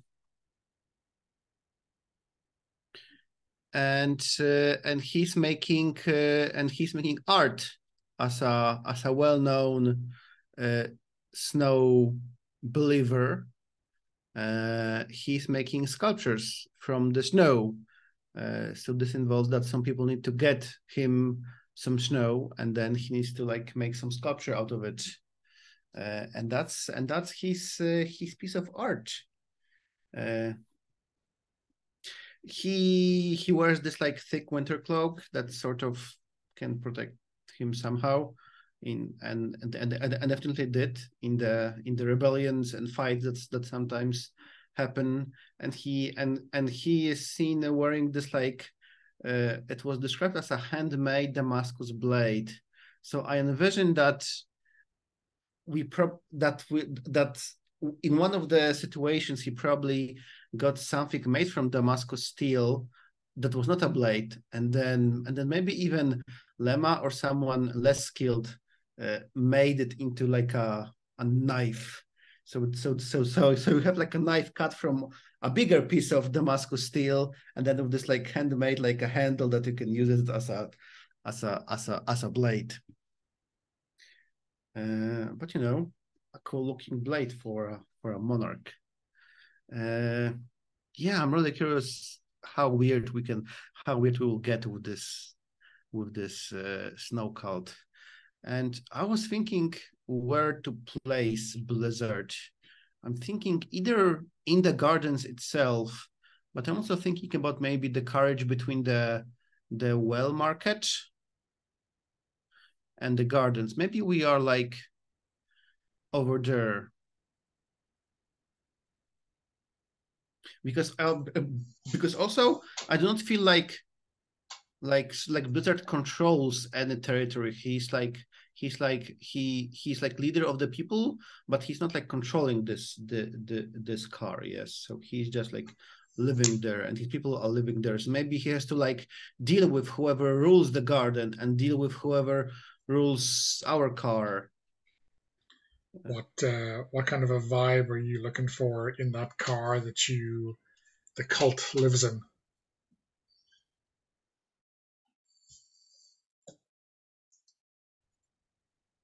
Hmm. Mm.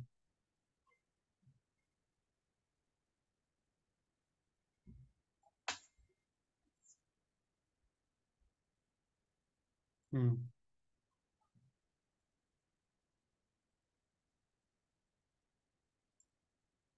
I'm trying to think. Nightcar doesn't really like fit it.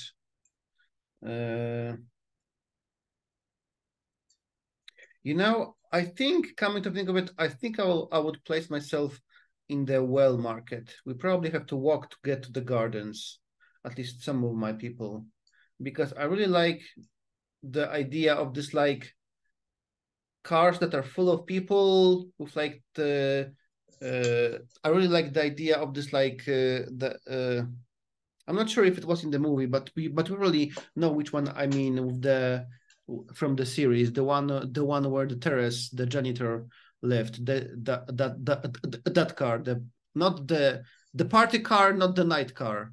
Yeah. I mean, I remember the noodle stand and then the kind of black market.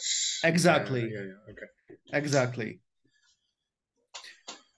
Sort of Seems looking like a busy street with like a tiny shop over here, someone sleeping over there, just few people behind the curtain trying to make a living. This like a lot of people, but but not so bad as a tale has it.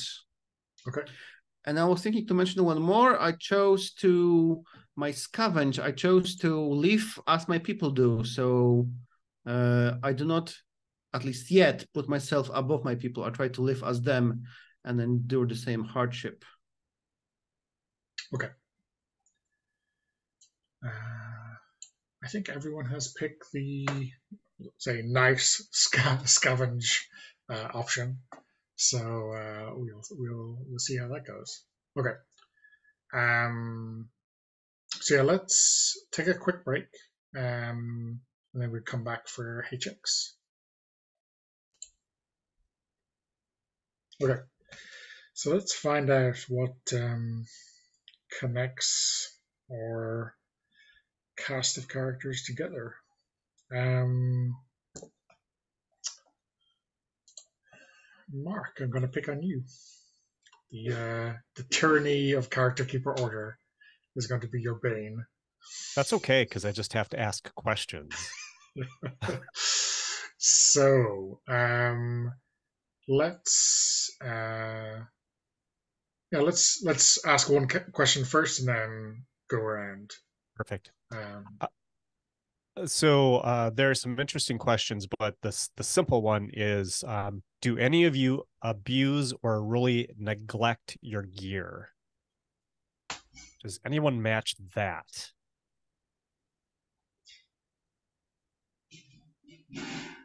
No takers. What do we envision abusing your gear meaning?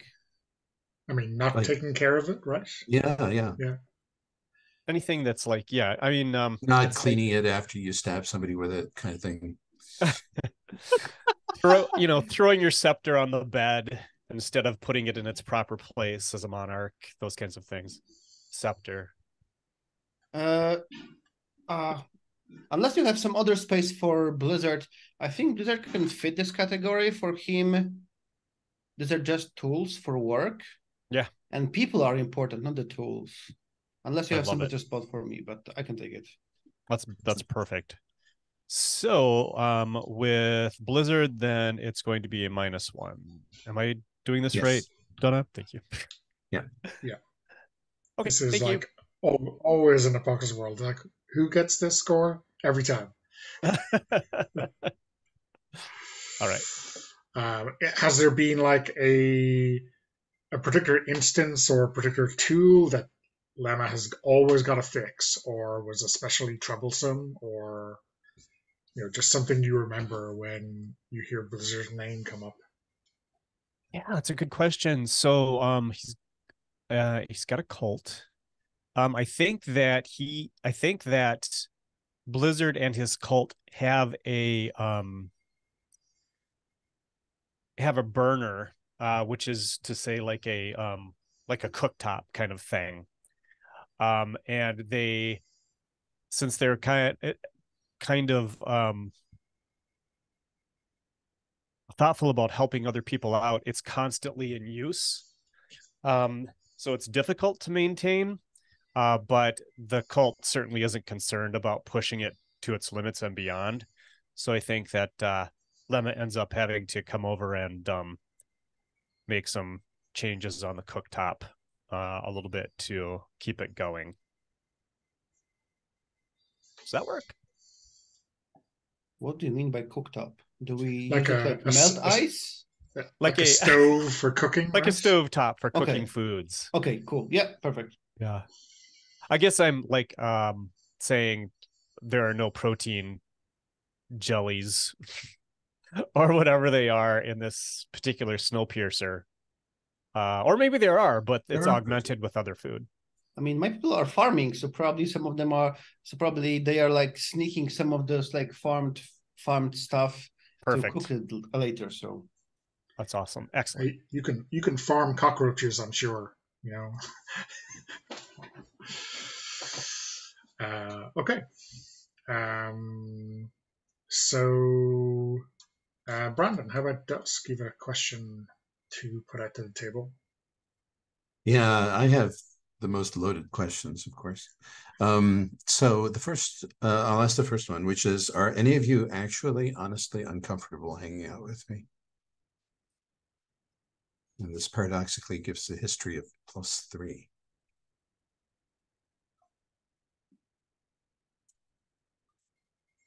I think that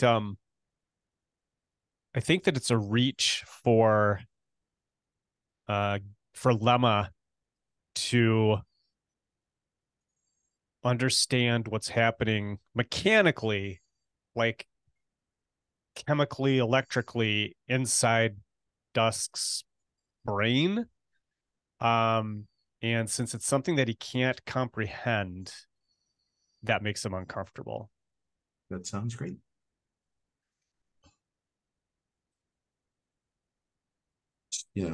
makes me hugely into you. I mean, Checks out. I guess my question, Brandon, That's is the way like, that's the way the brain picker works. I love it. like what has Dusk seen in Lemma that she kind of was able to hang her understanding of the world on, in a way that makes him uncomfortable.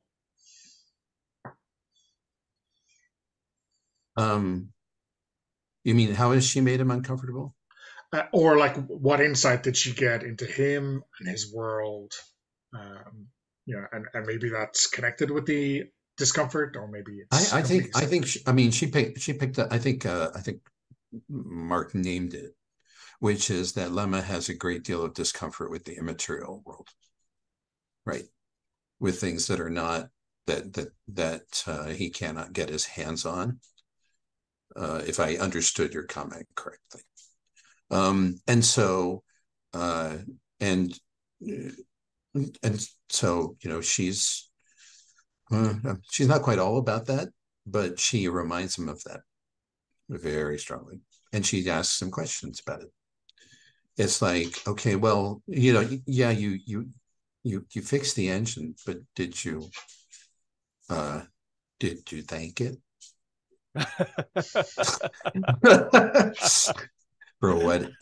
for everything it's done? I think it would appreciate it. That's cool. Okay, bear with me a second. I'm going to open the door. The dog is hunting in.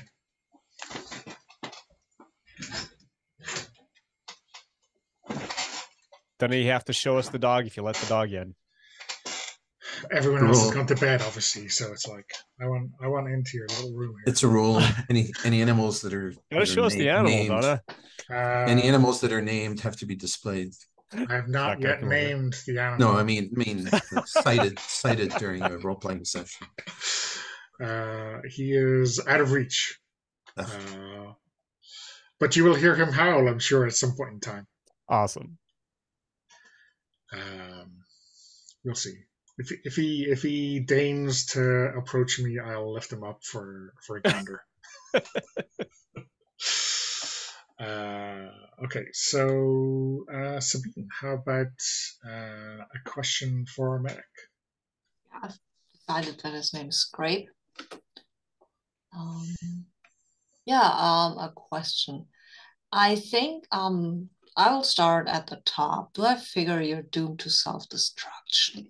I think that's Blizzard. Come on. Snow cult. You freeze. You freeze to death. I'm not sewing on your frozen toes again. I'm Perfect. not. Mm-mm.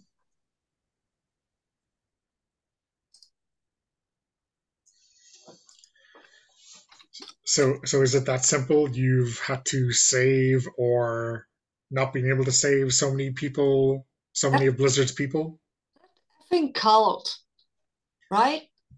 I mean, come on. There are bacteria in some of the snow that you're dragging into this here. Just, in the ice can then freeze. Damn it.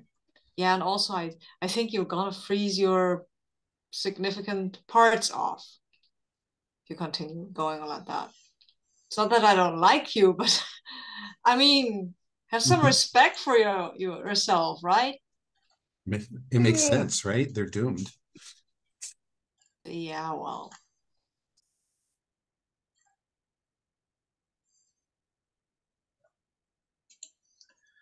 Okay. But you don't turn them away, right? You help them. No, I mean they pay, right? Okay. I wouldn't probably chase away somebody if they couldn't pay, but I like to be paid.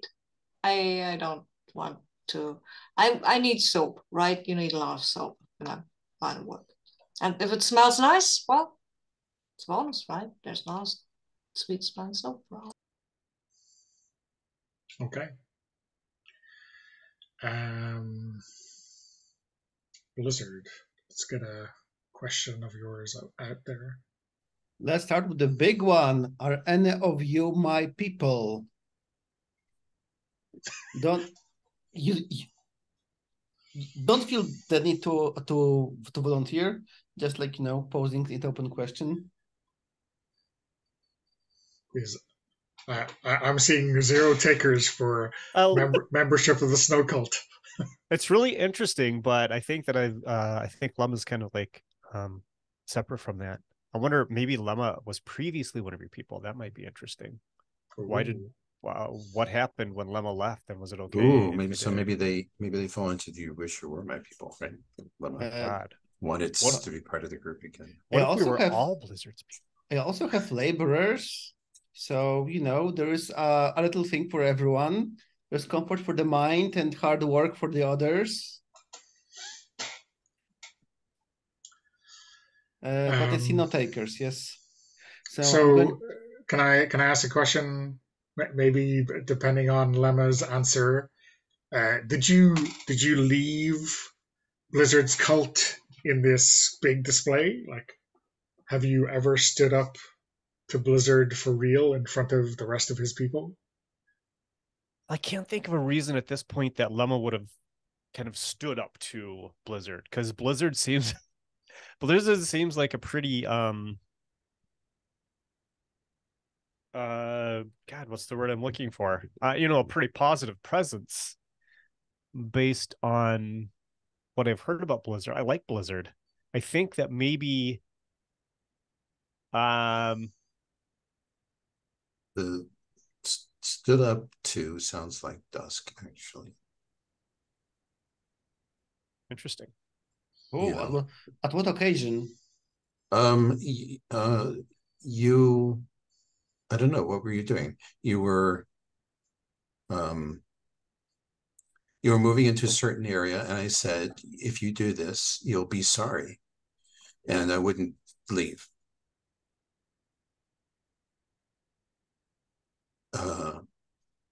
And probably even some of your people grabbed me and said, let's just shove her out of the way. And I looked at you and I went, you can hurt me if you want, but you'll still be really sorry. And that weirded out enough people that you didn't do it. You can decide whatever there is. Okay. Where do you think that was, Blizzard? What or where was Dusk blocking?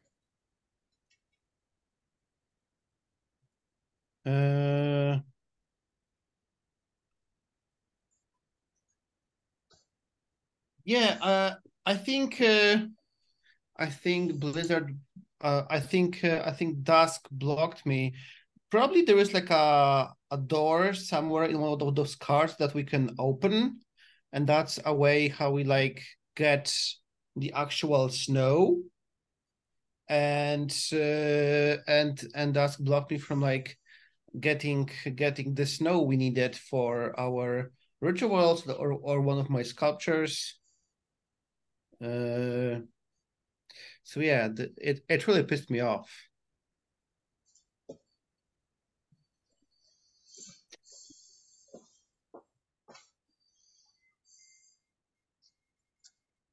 Okay. So back around, Mark, for Lemma. The other big question I think here is, which of you seems to me like the biggest potential problem?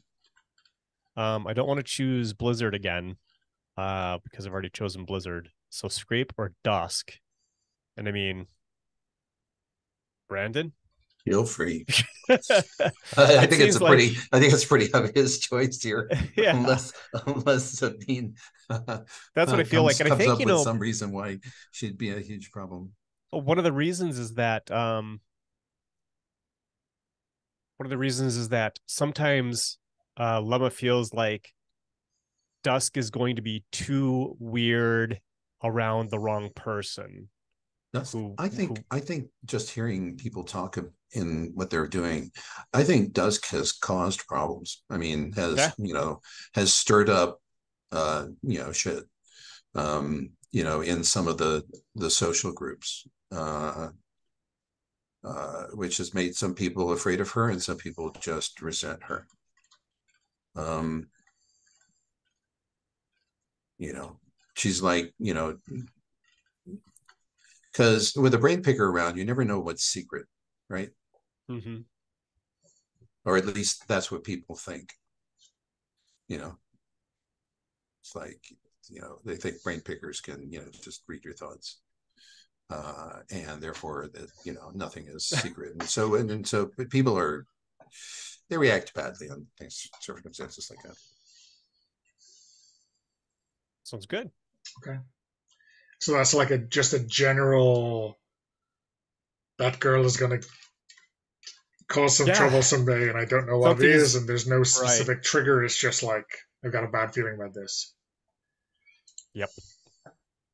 Okay. Brandon, do you want to ask a second question for Dusk? Sure. My next big question is, do any of you seem dangerous and unpredictable to me? Given our past history, that well could be Blizzard. Dangerous and unpredictable. But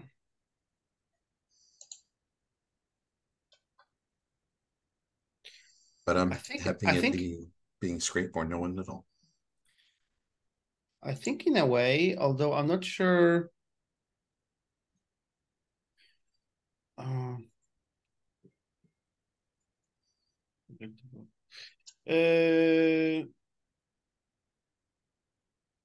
Yeah, I can take it. I mean, my people already tried to remove you by force, but we didn't. But it didn't go into, like, you know, physical stabbing and punching. But who knows what will happen next time? Well, you knew at the time you could have had me removed by force. I'm not, you know, your people are perfectly capable of manhandling me.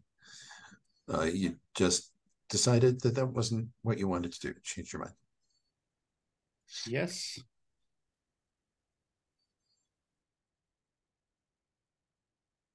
Okay. Good. Okay. Yep. I mean, I guess those two pieces of history kind of dovetail pretty nicely together. So I'm not sure there's much more to ask there. Sabine, do you want to ask a second question?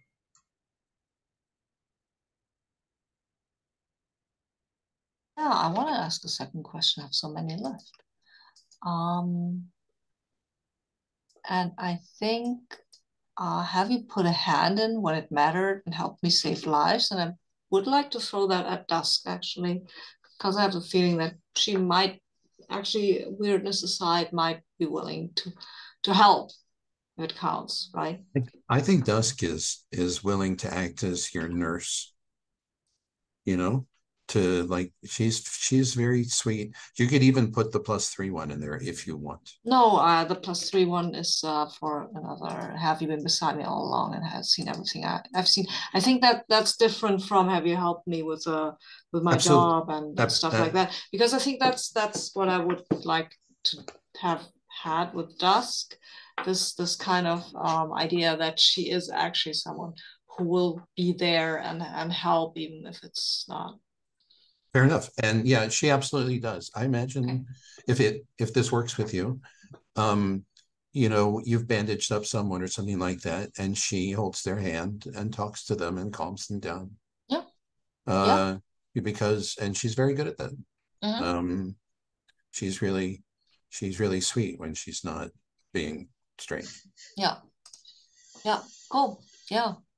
Maybe there was some sort of catastrophe, some ice breaking through a roof and people being actually injured, and we had to do a lot of stuff, and you were there, and that mattered. And since then I'm like, okay, Wonderful. she's weird. Okay. Yeah, but she helps when it really comes down to it. You can rely on her. Okay. Sounds good. So I guess was a cave-in recently or something like that, some big accident. Um, Good to know. Okay, and Paul, you have a second question for Blizzard? Yes, however, I'm afraid there will be no takers for it as well. So let me emphasize a little bit about the snow cult, and it might step in on what Dusk said about Dusk, because what actually the snow cult does give is comfort. So I actually think that my snow cult is actually weird religion that tries to make people comfortable with the conditions, with the snow being cleansing and giving people hope that after the great snow there will be place for those believers to live. So I think it actually allows people to situation in past situation in those people who died from the snow, maybe finding hope. However, knowing Dono, things might escalate quite quickly in a weird direction. But I think that's so it's not like turbo weird evil cult that cuts people in pieces. I mean, I think I need to give it some slightly better thing because it does give comfort. So I think so having said that, and of course I also have laborers from whom I'm like their how do you call it when what do worker association for whom like I'm the worker association for the laborers. Worker union, yes. So having explained that, do any of you wish you were my people?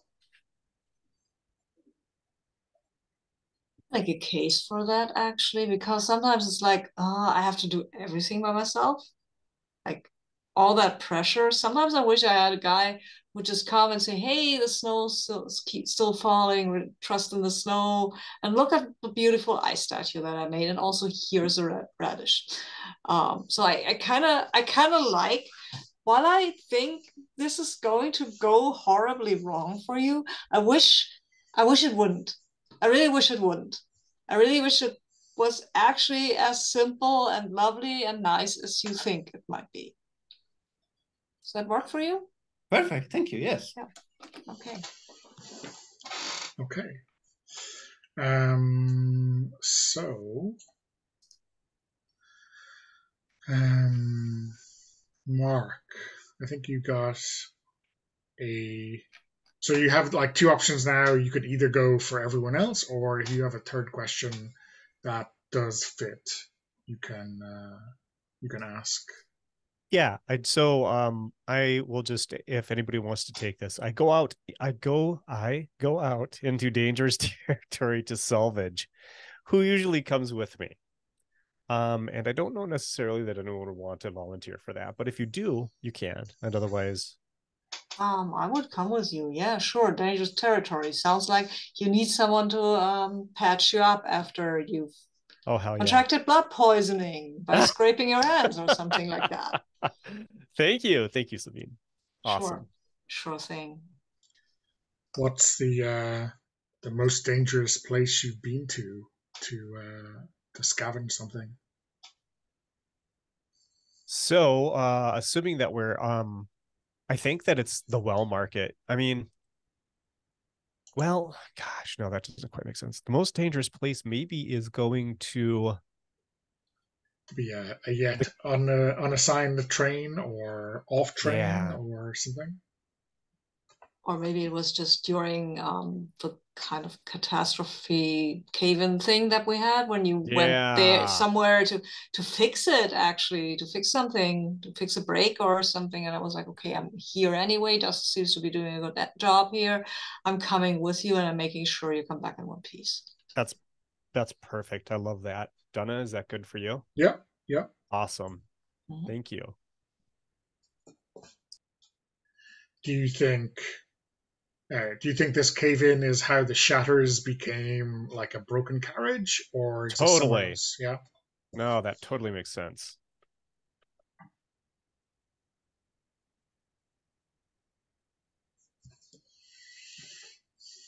Okay. Cool. Brandon, I don't think you have a third question, so it's I for don't. everyone else. So it's everyone else. Yeah. Plus one. I have weird insights into everyone. Can I ask what weird insight you have about me? Yeah. Since we're. Ooh, let's see. That's what it says.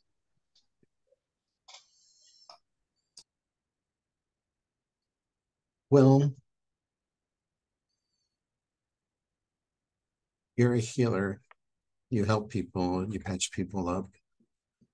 Is it possible that there is some person or group that you would seriously like to hurt? That is definitely possible, that there is some group that I actually resent and maybe do a shoddy job or something like that. I think it's not Blizzard's cult because and not his laborers either. Maybe the Toll Gang guys, or maybe what remained of the train conductors, or maybe there's some kind of these people who used to control tickets, right? And they're still stuck up because they used to belong to the power structure. Maybe they still do. Do you have a temper? I don't have a temper. No. Hey, throws a thing. I don't have a temper at all. Yes. I have a very sweet temper. Yes, yes. Okay, how does that sound, Brandon? Sounds great. Yeah, okay, cool. Sabine, I think you do have a third question you've been hoarding till now. Yes. I think it's have you been beside me all along? I've seen everything I've seen, and that's probably Lemma, because I need Lemma to fix my machines. Simple as that. I mean, Chelsea can do some of the stuff, but for the more advanced thingies, I need him. Love that. Yeah. And that's why I go out with him into dangerous territory, not because I have a good heart or anything like that. You're secretly a terrible person. Everyone knows this. Yes, I'm really hard-hearted, and I care only about gold. No, oh, who am I kidding? Do you think so? Your relationship with Lemma has got to go back before the cave-in, right? Yeah, relatively recently. Yeah, I think so. Yeah, I'm pretty sure. Yeah, you're thinking something, Mark. I can see it. I'm not. It's empty in here. 100%. Oh, okay. Okay, well, maybe think about like how far back this relationship goes. You know, like maybe when you first met, or that kind of moment of understanding where you were in this together. Yep. Despite the very different way you look at things. There'll be a flashback for sure. Okay, and Pavel, for Blizzard, I guess you got the everyone else option. Yes, unfortunately, Lemma fell into everyone else. You like people, you see them clearly. I mean, what do you see about Lemma?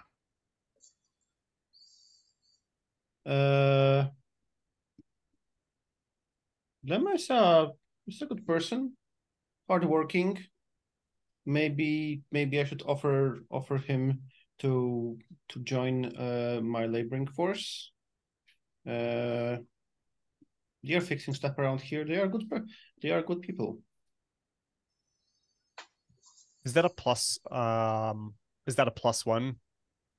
Yes. That one. Okay. Yes, I couldn't. I'm a people person. You are a people person. Yeah. It's pluses across the board. Awesome. Whereas, you know, Lemma is like, those guys are weird.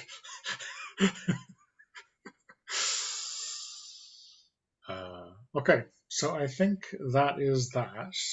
A lot of drama. Sorry, go ahead, Pavel. I wanted to suggest, because I was thinking about this car between the market and the gardens, and I have some ideas. I just wanted to throw it out, because you said that some cave-in happens in shutters. So I envisioned that it was like broken in and snow get in the shutters. Yes. Oh, yes, that's perfect. I think that's So what you said earlier. Yes. Sorry, so the shatters is a specific location, right? So it's a broken carriage, which is where the cave-in started. What do you mean by cave-in in a train? Cave-in is like when you have the a roof cave and means So means the the roof can can come down. collapse, right? I think that was an actual cave, and we traveled through a cave, a tunnel, and something fell, something kind of collapsed, and that damaged the train. Damaged the kept, top of the train there. yeah, we kept going, but damaged. It was damaged during this. and snow got in. So you have a And part snow of a got in. train. You have the part of a train that's exposed to the outside Yeah. Okay. temperature, and Okay. it got snow, it's got snow drifts in it and things like that, and people. Okay. And this is in shutters, yes? Yes. Yeah. Yes.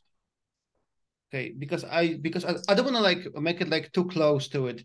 So I thought about the part between the market and the gardens to be like either the part which has like broken heating, but then I'm not sure if you want to make it like a better part. I was thinking about maybe this is like part where stuff used to be kept, but after so many years, it's like the stuff was used, and now they are like big empty spaces where slightly dangerous because nobody really lives there, and various things can happen. But I'm not sure, and also because of that, they are not like heated, so they are like perfect place for like a temple of the snow, an example. But I'm not sure if it's not too similar to shutters still. I think it's fine. It could be that the heating is broken in that wagon and has been for decades. Like, and people also said, okay, we put stuff in there that needs to freeze. Or it's like a junkyard, or Yeah. That works great, I think. Yeah. And nobody Oh. can live there permanently because there is no heating. Because it's too cold. Yeah, because it's, and there's like a snow one area that's basically a snow bank. Where snow has gotten in, and it's a physically dangerous place to spend too much time in, because also because I guess most of it's dark, and there's probably like junk, like if it's like a junkyard, there's sharp rusty things there. And yeah, probably the lights do not work all, and it's cold. And I totally envision the thing that before you, and it doesn't have to be like one car, it can be like a couple of cars, maybe like 4 or 5, so that we have this like train parts. And I totally envision that there's like a communal cloaks that you put on before you get in, and then when you get on the other side, you like put the warming cloak on the hang. I imagine that there's like a tunnel going through it of scaffolding with like lights, occasional lights strung from the ceiling on a makeshift cable that somebody has put through there, so that, or maybe people just have to carry a light source with them. Yeah, perfect. And this thing with the communal cloaks for people passing left and right so that they can move. Yeah, awesome. We're gonna call it the cloakroom. Yeah.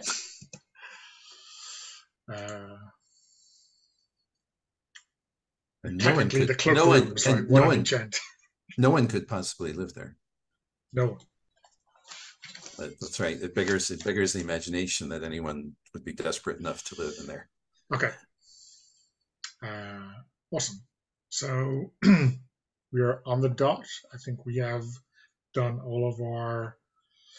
we've ticked all the boxes. So I will stop the recording and we do a brief debrief.